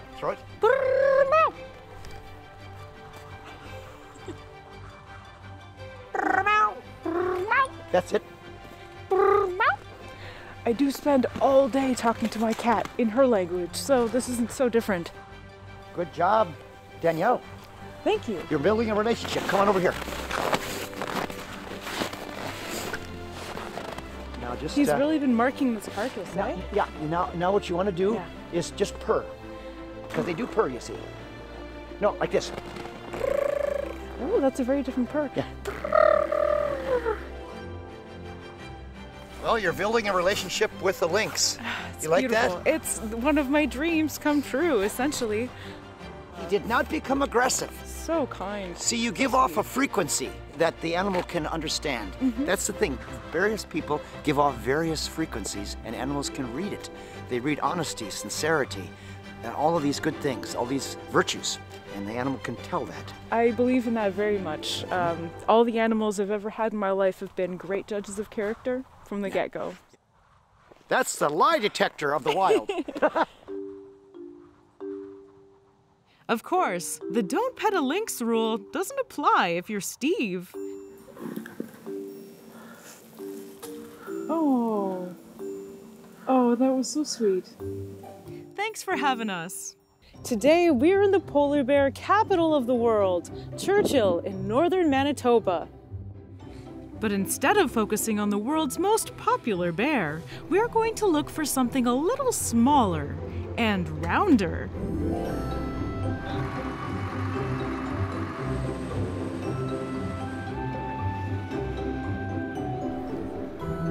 I just spotted a hare, so we're gonna try and get a little bit closer, get a good view. Ah! The Arctic hare is a species of hare in the Lepus genus, which is made up of hares and jackrabbits. Its scientific name is Lepus arcticus. Lepus is the Latin word for hare, and arcticus refers to its natural habitat. You can find Arctic hares in the tundras, plateaus, and coasts of the Canadian Arctic Islands, northern Canada, Greenland, and as far south as Newfoundland and Labrador. Brrr. If I lived outside in this kind of cold, I'd very quickly become a large human-shaped ice block. But the Arctic hare has managed to adapt quite nicely. For one thing, they pay very close attention to their weight. Arctic hares pack on the pounds during the summer and end up composed of about 20% body fat.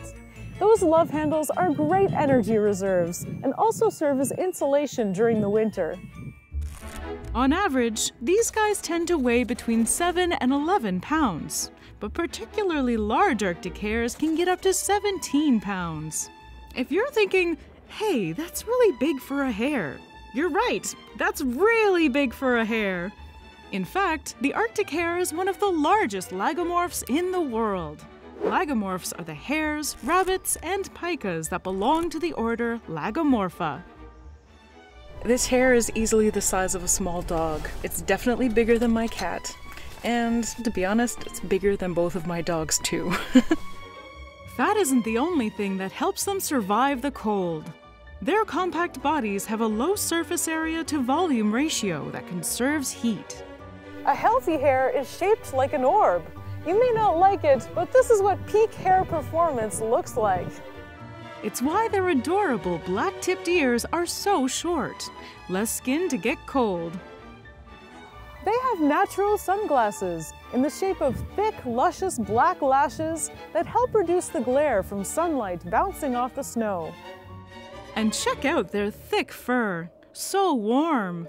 The color of their fur depends on the weather. In the summer months, hares can be grayish-brown. This helps them blend in with rocks and earth. But when cold, snowy weather arrives, the hares turn white to match. It's expert levels of camouflage. Arctic hares that live very, very north may stay white all year long. Wait, where's the hare? Oh, I didn't see you there. If I had a hard time spotting him, it's gotta be a challenge for the hare's many predators. The foxes, wolves, big cats, and raptors. The Arctic hare, as well as its fellow cold-weather lepuses, the mountain and snowshoe hares, provide much-needed protein for the ravenous predators of the north. Hey, let go of that mountain hare. Oh no, oh no. Okay, never mind, it's dead. Definitely dead. That was the scariest tug-of-war I've seen since Squid Game. With so many predators on their tails, the Arctic hare is super shy. I'd tell them to get out more, but in this case, being an introvert is a necessary survival technique. These hares have incredible vision. With eyes set on the side of their head, they're on constant lookout for threats from all 360 degrees. But hiding isn't their only means of survival. They also have speed on their side.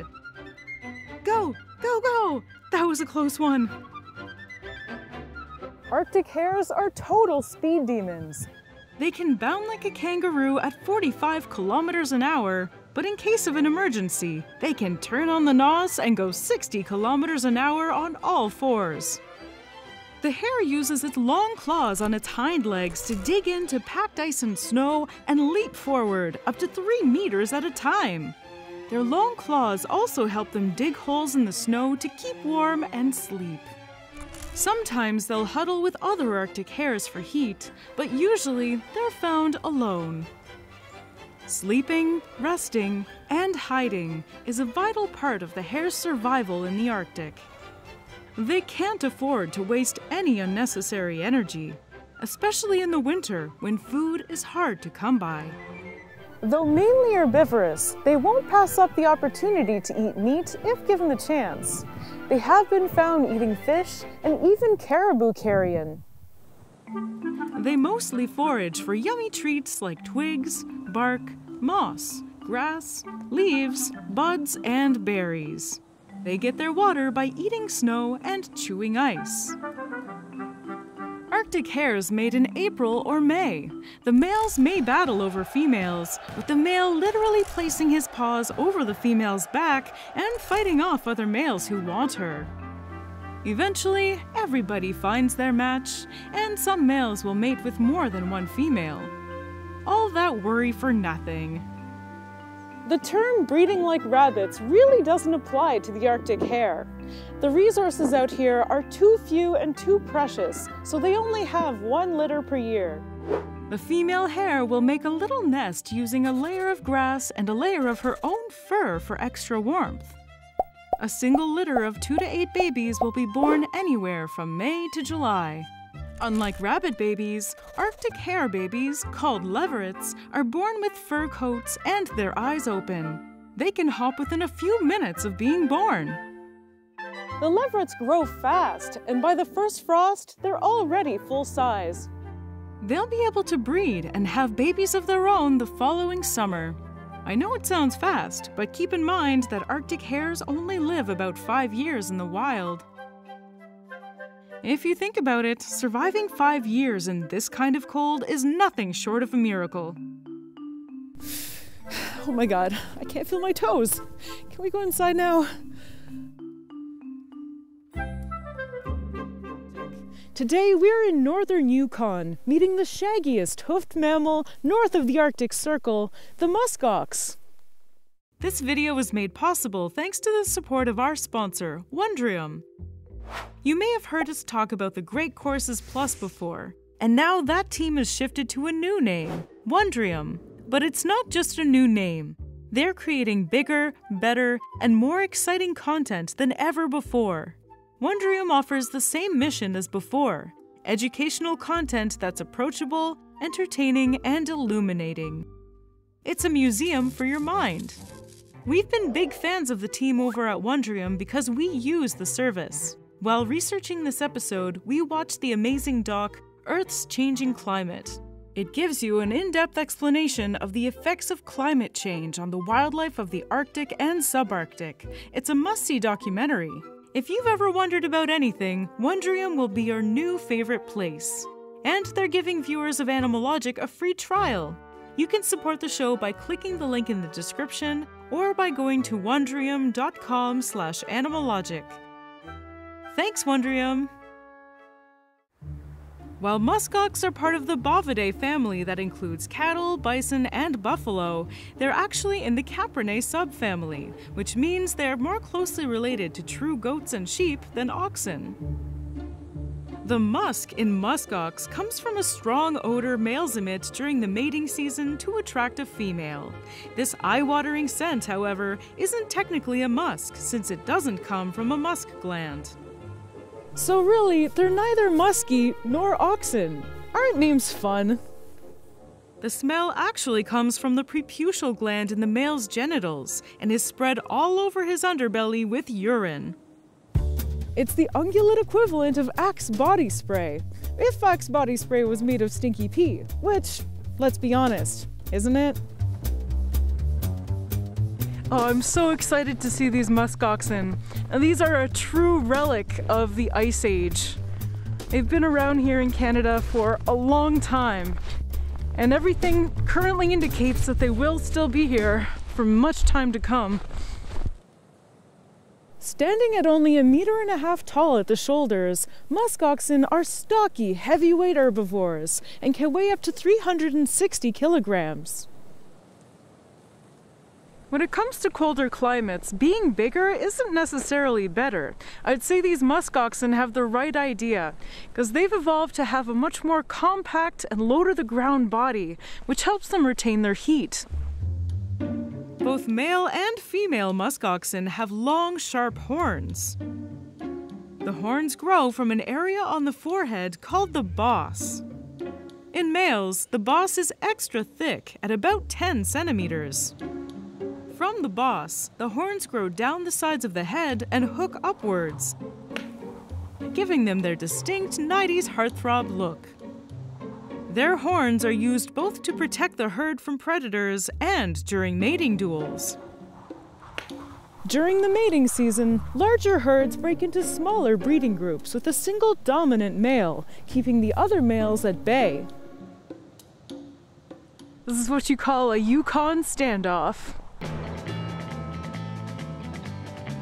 The stakes are high for this lone male, who will engage in brutal contests to keep his status as top bull of the group. Seeing another male on his turf, this bull charges through the snow. He smacks into his opponent at breakneck speed. I just heard them bash their heads together. They use these big horned bosses on top of their heads. The base of their horns actually curves downwards and then back up, which forms a big protective kind of casque on top of their heads. And that's what they'll use to bash each other with. And these males are challenging each other. Their thick horn bosses ensure they don't just die on the spot from a complex skull fracture. The bull backs off and shakes his head. This is meant to intimidate the other muskox, but it also increases blood flow to their heads. This is thought to give their brains extra padding for when they start ramming each other, and is observed in other members of its family. Their clashes are violent affairs. They ram into each other with the equivalent force of a car hitting a concrete wall at 30 kilometers an hour. On a calm day, you can hear the smash of their clashes from over a kilometer away. But these battles are not always just between two muskoxen. Player 3 has entered the game.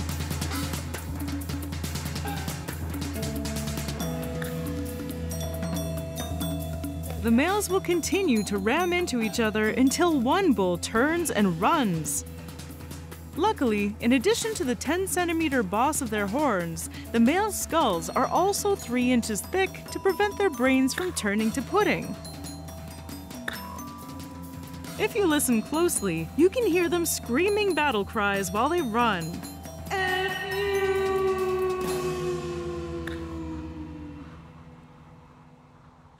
Oh, look at them go! Look at those muskox run! During the Pleistocene, which lasted from 2.6 million to 12,000 years ago, muskoxen were abundant. Since then, the ranges of these cold-loving behemoths are limited to the sub- and high Arctic. Muskox, along with caribou, are the only Arctic hooved animals to have survived the Pleistocene. Muskoxen are herd animals and live in groups of 2 to 3 dozen during the winter months. To keep predators at bay, they have developed some pretty advanced group defense tactics. When threatened, they run together in a tight circle formation or crescent-shaped line, horns pointed out, with the youngest and most vulnerable in the center. Individual adults will then burst out of this circle, heads lowered to chase down their attackers. King Leonidas would be proud. Muskoxen have evolved to withstand the harshly cold temperatures of the Arctic with several adaptations. In winter, they use their hooves to dig through the snow to reach the lichens, roots, and mosses underneath. They come equipped with vertical eye slits that prevent glare and help them spot any tasty grass hiding in the snow. Their slow metabolisms and ability to digest low-quality forage helps them maximize the energy they get from their sparse diets. Their lips are very muscular and have lots of veins and arteries. This helps them grab things and keep them warm by providing a steady flow of warm blood. Their most striking winterization adaptation is, of course, their long and shaggy coats. Muskox coats are made up of two distinct layers: the long guard hairs, which hang down to their hooves, and the downy inner insulating layer called the kivute. They kind of look like gigantic tribbles. Just big, round, fluffy boys running across the tundra. Overhunting for this softer than cashmere fiber resulted in their complete extinction in Alaska by 1920, with only a few remaining individuals in Arctic Canada and Greenland. In 1930, conservationists brought 34 individuals from Greenland to Alaska to help populations rebound. Their efforts were a success, and 40 years later, the population had grown to 750. From there, herds were then moved to other parts of Alaska and even Russia, and by the year 2000, more than 4,000 individuals were thriving in Alaska.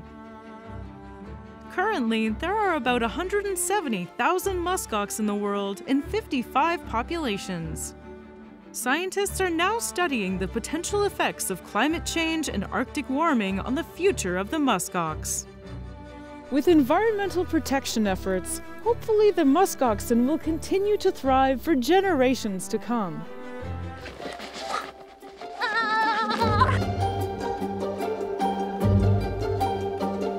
We've just been driving through the amazing mountains in Jasper, and we found a moose on the far side of this field. We're gonna try and get a better look.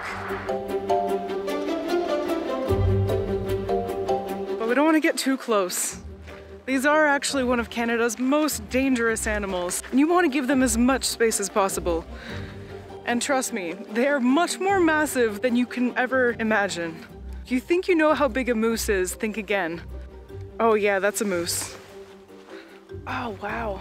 Despite not having antlers, we know that this one is a male, because the males do lose their antlers in the winter, making this moose an actual bullwinkle.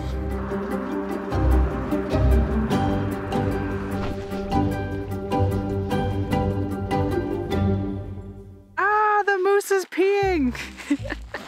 Have you ever seen a moose squat for a pee? Because I'm seeing that right now.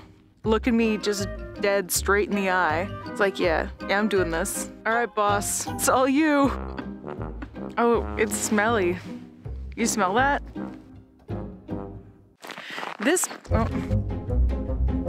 collection of moose antlers you see here around me are all from the same individual. It's actually the moose that's standing right in front of me. Every single year, moose will grow a new set of antlers. And these antlers, as they're growing, are covered by a really nice soft velvet. All of that is fed by blood vessels that run all the way through and over these antlers. This moose antler is a really good example of the velvet because not all of the velvet has fallen off of these antlers. It's so soft. Oh, it's so soft. Oh my goodness. So this helps insulate them from the cold while they're growing. These antlers grow extremely fast. They only have about 6 to 8 months to reach full size before they end up dropping off of their head. That happens after the rutting season because they need these to be in full form when it comes time to mate in the fall. Antlers might look kind of sterile and lifeless, but when you take a look at a recently dropped set, you can see just how well these are fed by the whole animal's system. The shape and size of a moose buck's antlers is extremely tied to the moose buck's level of testosterone. As the moose buck is growing, it'll start producing more testosterone. And so every single year, the new pair of antlers that it creates are going to be bigger and bigger. That is until it reaches its prime. After it reaches its prime, those antlers are going to start getting smaller and smaller because it's producing less and less testosterone. We're gonna see if we can get up close to a moose buck.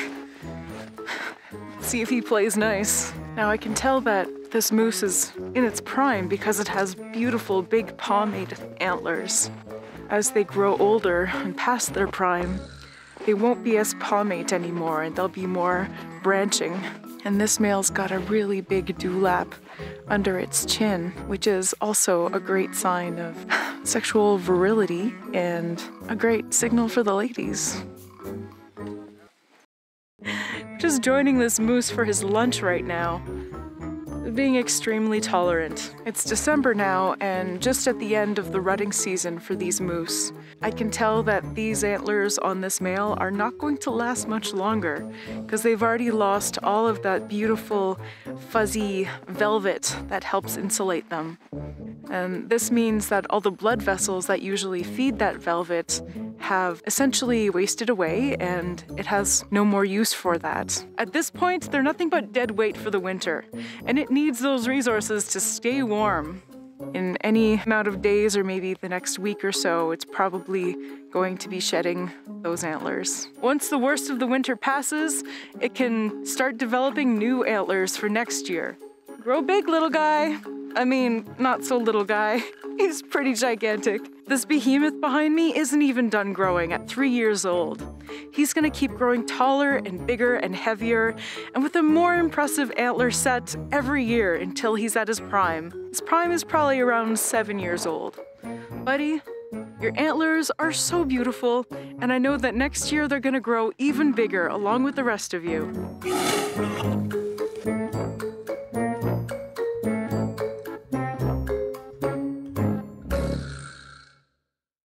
I cannot believe what I'm seeing right now. Today I saw the first moose of my entire life, but it was from pretty far away, across a field. And now, as we're leaving at the end of the day, the sun is setting and we're all pretty tired and done for the day.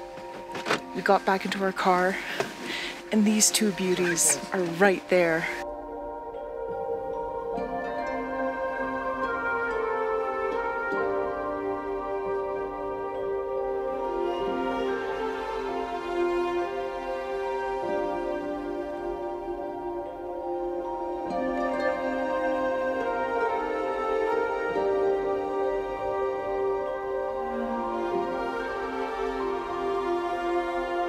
Right behind me, we've got two members of the largest species of the deer family.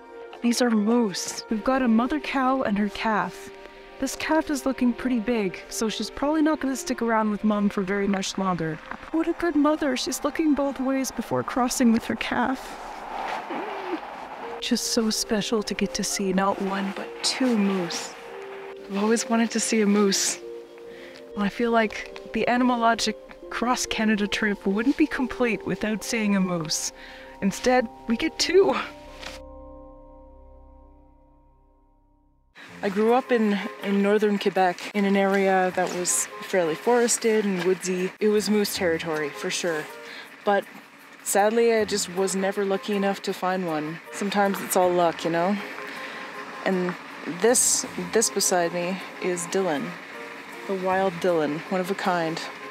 Every time I think I know how big a moose is, I'm wrong. Very wrong. You think that a moose is roughly horse size? Just at least double that, because it's a lot more. Just outstanding. Look at those little moose butts. So cute. As always, you need to respect an animal's space and give them as much distance as they could possibly want, and then some. I'm so glad we made it out here. This is insane. We just saw a mother and her calf, and now there's a bull and a cow on the road, and they're the biggest things I've ever seen. This is insane, guys. I've never seen a moose in my life, and now I've seen 5 in one day. Jasper, you are beautiful. Look at these guys. Can you see that? Right in the middle of the road and licking the ground. So one thing that draws these giant moose out onto the roads like this is to lick salt, because salt is a very important part of any ungulate's diet. Here we go. Oh my god. What? How is this possible? This is 7 moose. No way. This one's even bigger than the last bull. No more than, what would it be? Like less than a kilometer down, there's another pair. 2 more. It's just unbelievable. Do we have moose insurance? Yeah, we have like the full insurance for everything. Oh, this time it's a mother and her calf. So we found 2 mothers with calves and then a mating couple. Did I say that I saw 7 moose? Make that 9. We've got another mother and calf right in front of our vehicle, licking that salt off the road. This is just ridiculous. It's tough to see them in the dark, so you need to keep those high beams on. Out here, it's all that's gonna save you. Look at her little tongue go. I mean, little. It's actually a freaking massive tongue. Guys, I can't get over it. This is probably the most Canadian day ever, and maybe I'll just start celebrating Canada Day on October 15th. Yeah, why not? Thanks, Moose. Today, we were in the Yukon, getting up close and personal with the largest land mammal in North America, the iconic bison.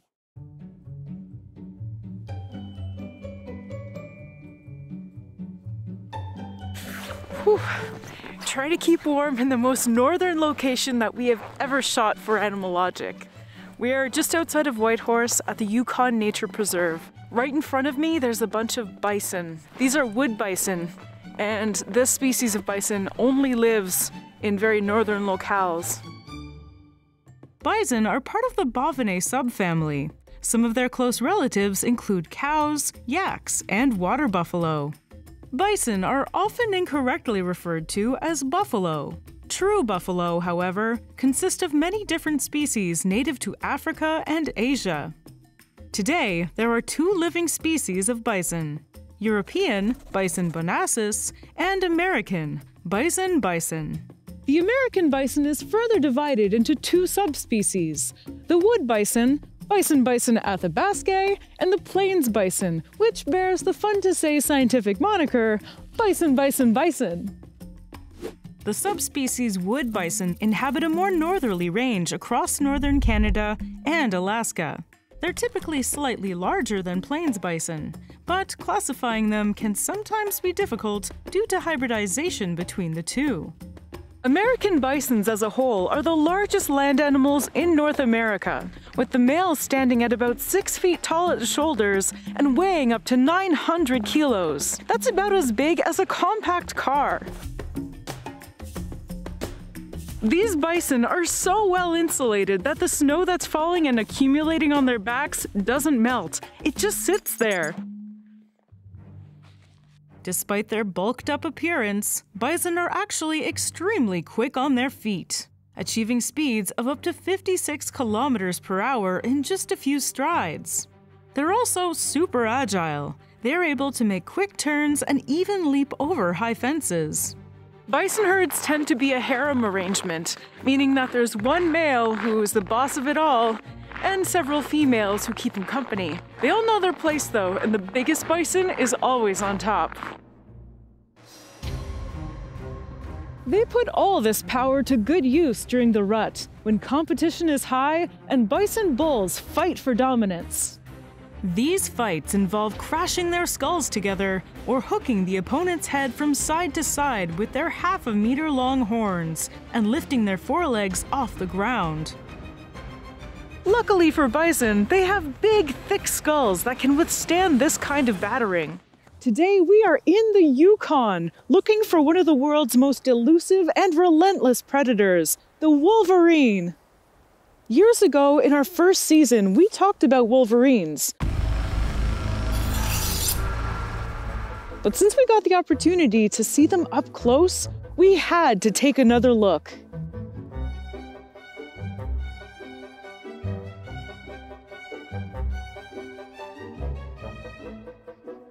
Right now, I'm following some footprints, and I can only assume that those belong to a wolverine. The footprints of a wolverine don't look anything like a coyote or a wolf. They look a little bit more like a bear print. Obviously, a little bit smaller. Yeah, you can see how there's two trails here. Now, I bet you anything that if this was a coyote and a wolverine, the wolverine was probably the one chasing the coyote. I'd put my money on that. Wolverines are very elusive creatures, and seeing one in the wild is incredibly difficult. So we decided to head down to Alaska to meet the man who's best friends with one.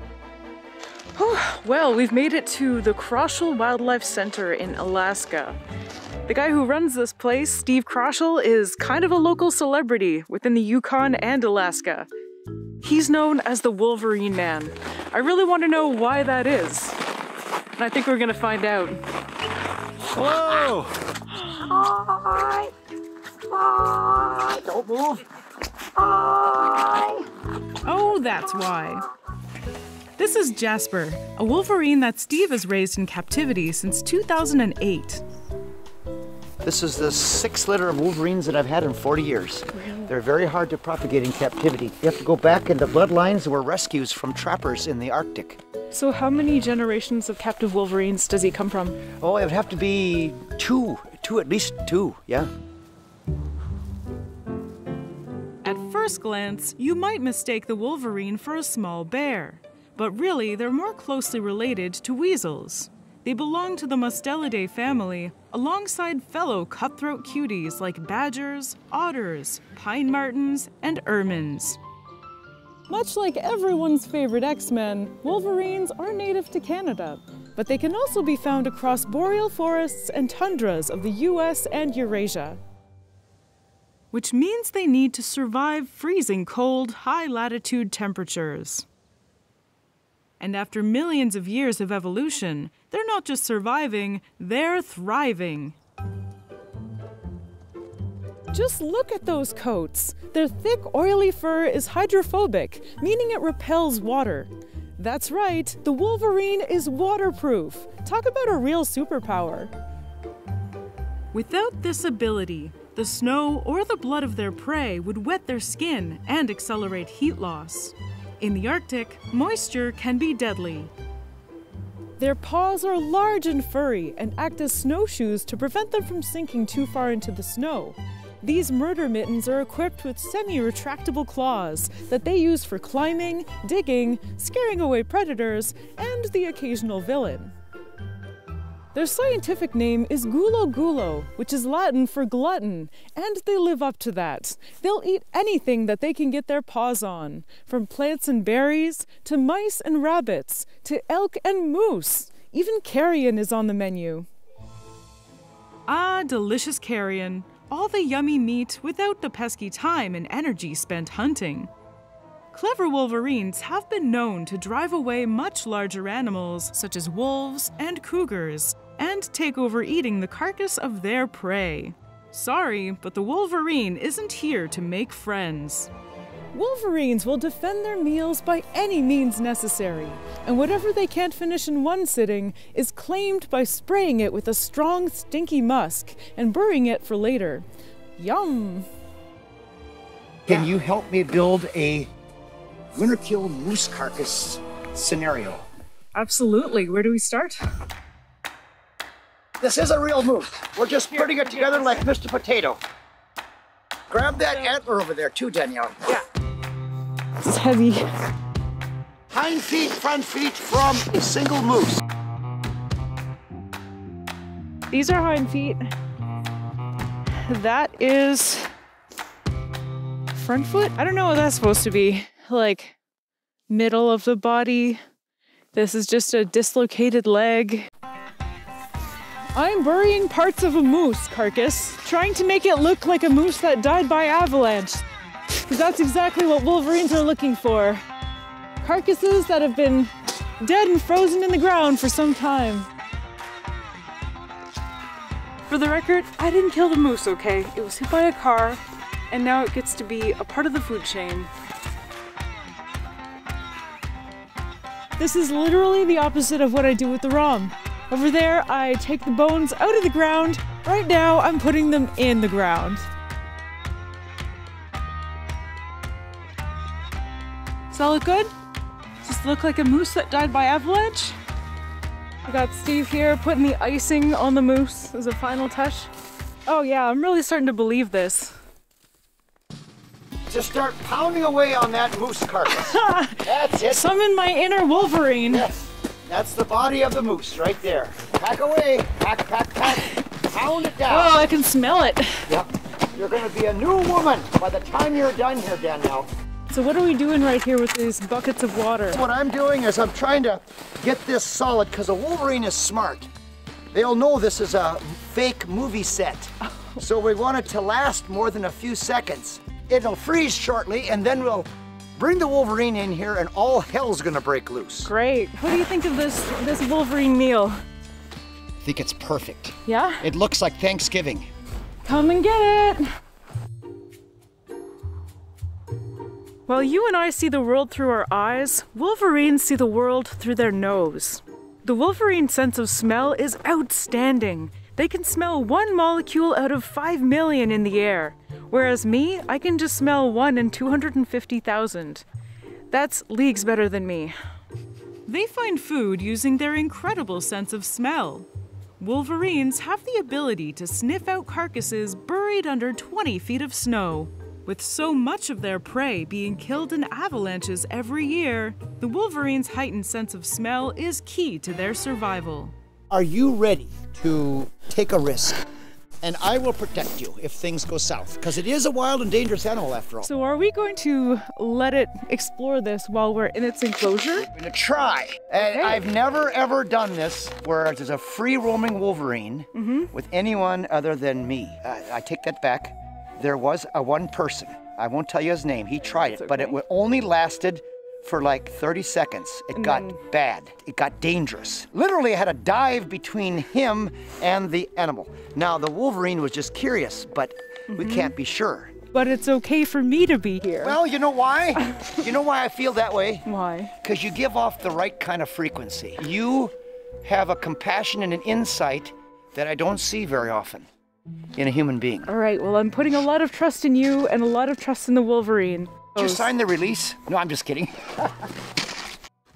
Were you serious though, or was that like just good acting about no one else ever doing this? I'm serious. Yeah. Yeah. So, but there's some. I had to ask.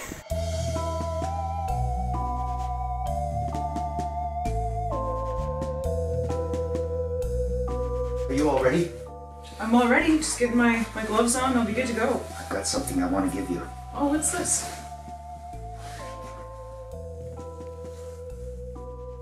Oh, that is pungent. That's Wolverine lure. Have you ever smelled that before? No, it doesn't smell like anything I've ever smelled in my life. You just put one little speck of that in the center of that moose carcass, and I think we'll get the Wolverine to claim that carcass. Okay. Stick it in the snow right on the top.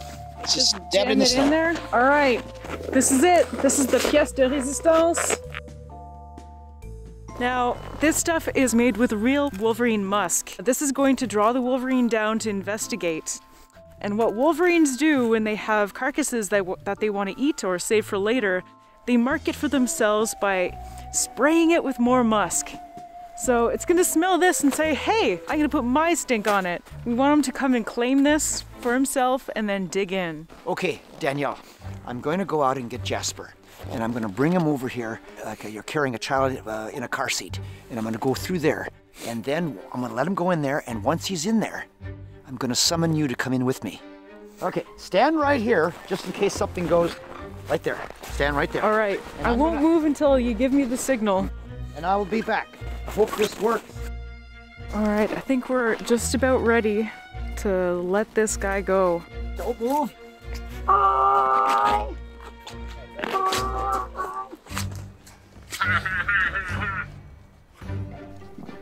Here we go. I hope Jasper likes dinner. Here we go. I'm going in with a Wolverine. Okay. Oh, he's going straight for it. Yeah. Oh, look at that. Now Jasper's already exploring that moose carcass. I am so happy that this Wolverine is comfortable with my presence right now. I feel pretty calm about it myself now that I can see how relaxed Jasper is. Guess it goes both ways, you know? I'm elated. My heart is just, oh, it's pounding out of just sheer excitement. What a beautiful animal.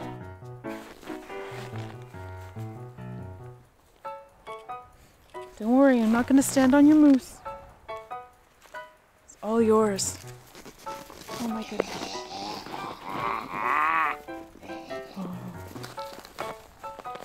Let's see, Steve knows how to speak to this Wolverine. He just warned the Wolverine to step off, because I'm not a meal. At least not yet. At over 1 meter long and about as heavy as a German Shepherd, the females are about 30% smaller than the males, but equally as chaotic. These stocky mustelids weigh between 11 and 18 kilograms. Their fur is brown or black, with a yellow or gold stripe from their head to their tail. The markings on their faces, necks, and chests are unique to each Wolverine. Kind of like hyper-aggressive snowflakes. And they are aggressive. Like really, really capital A aggressive. Wolverines are always on the prowl, only taking breaks for naps and mating. The only thing these demon ferrets like more than eating its prey is killing it. The Wolverine's ferocity is so legendary that people living out on the land told me that they'd rather run into a polar bear than a Wolverine. Crikey! Wolverines can hit speeds of almost 50 kilometers per hour running across the snow. If they ran that fast on a city road, they'd likely get a ticket. They're also great climbers and super strong for their size. Can he dig out the foot? He's got the foot! Oh no! He's got the foot! Having raised several litters of Wolverines from birth, Steve has become somewhat of a Wolverine whisperer. And in order to be as safe as possible in the enclosure, he taught me to speak Wolverine. All right. I hear him talking now. Okay, so... Oh, that's him? Yeah. I can hear him. Yeah. He's excited. Do you think he can smell the moose? Oh yeah, they could smell frying bacon from 25 miles away in the Arctic if the wind's blowing right. There's certain voices now that I make and vocalizations to communicate with the Wolverine. And one of them is this. Dow! Go ahead, do it. Dow! And then, hi! Hi! Louder. Hi! Dow! And then, hi! Hi! Louder. Hi! I'm over here on this side, Danielle, on this side. Hi! That's it. And then, ha ha ha ha ha ha ha. That's it. That's it. Ha ha ha ha. Yep. Okay. Ha ha ha! That's it. Ha ha ha! That's it. Ha ha ha! Hi! Just, you got it. Ha! Yeah, see? Hi! See? It's coming. Oh, he just did a front flip. Hi! Hi! I love Wolverine noises.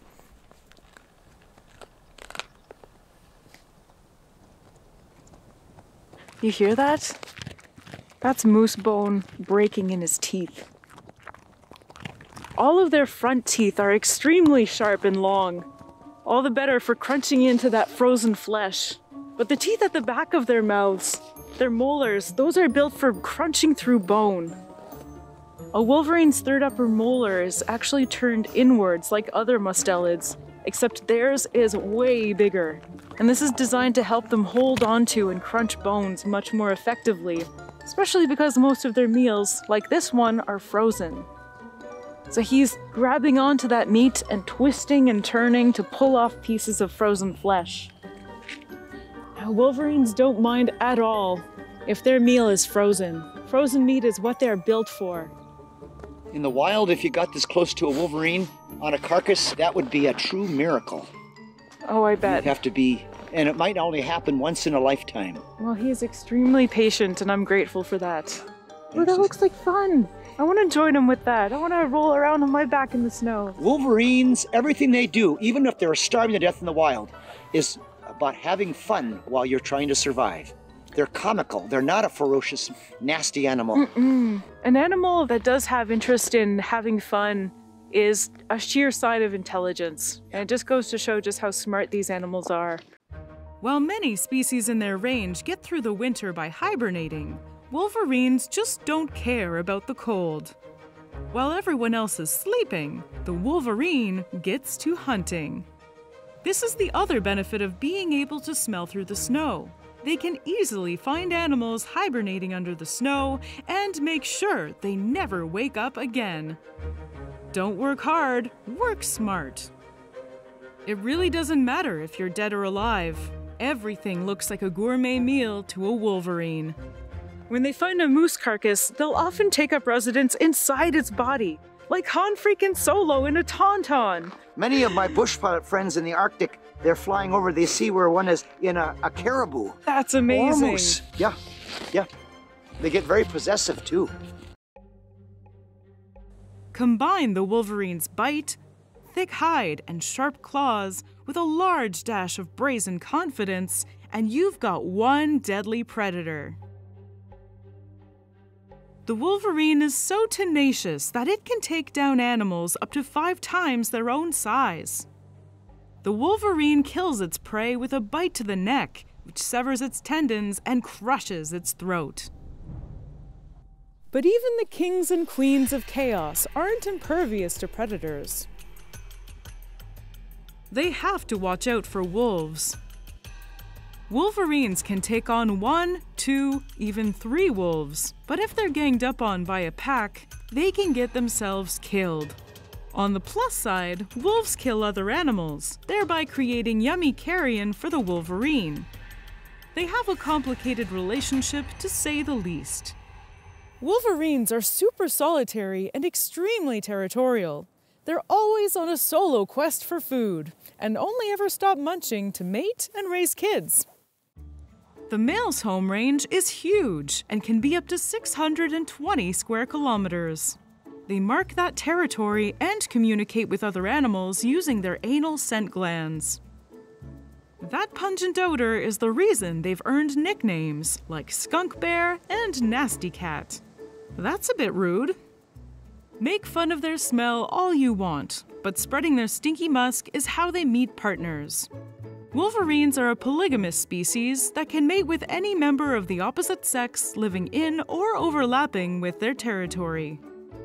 Breeding season is between May and August, and the females are the first ones to make a move. After they first meet up, they'll mate for a couple days and then go their separate ways. Females have the ability to delay the implantation of the eggs until as late as the following spring. The actual gestation only lasts 30 to 50 days. Once she's safe and hidden in her den, Mom will give birth to 3 kits. Wolverine dads used to get a bad rap, but recent research suggests that they play a bigger role in raising kits than previously thought. Fathers have been spotted visiting the mom wolverines when they're nursing their young. Some dads even take an interest in their offspring when they're older, teaching them how to survive in the wild and even just playing. But let's be real, Mom does most of the work. The kits are weaned off her milk at 3 months old. They'll be full-sized at a year old and reach sexual maturity at age 2 or 3.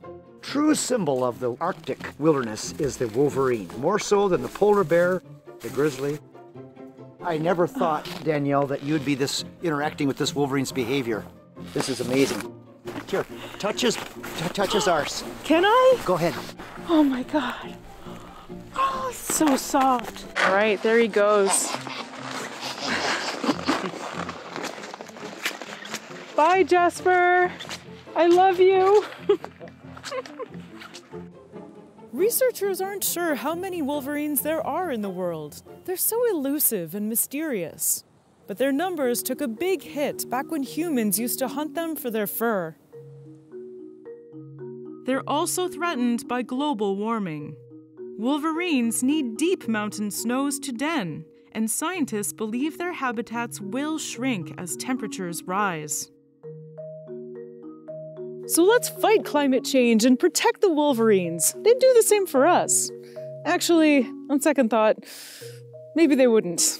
They'd probably just let us all die and happily feast on our carcasses. Classic Wolverine.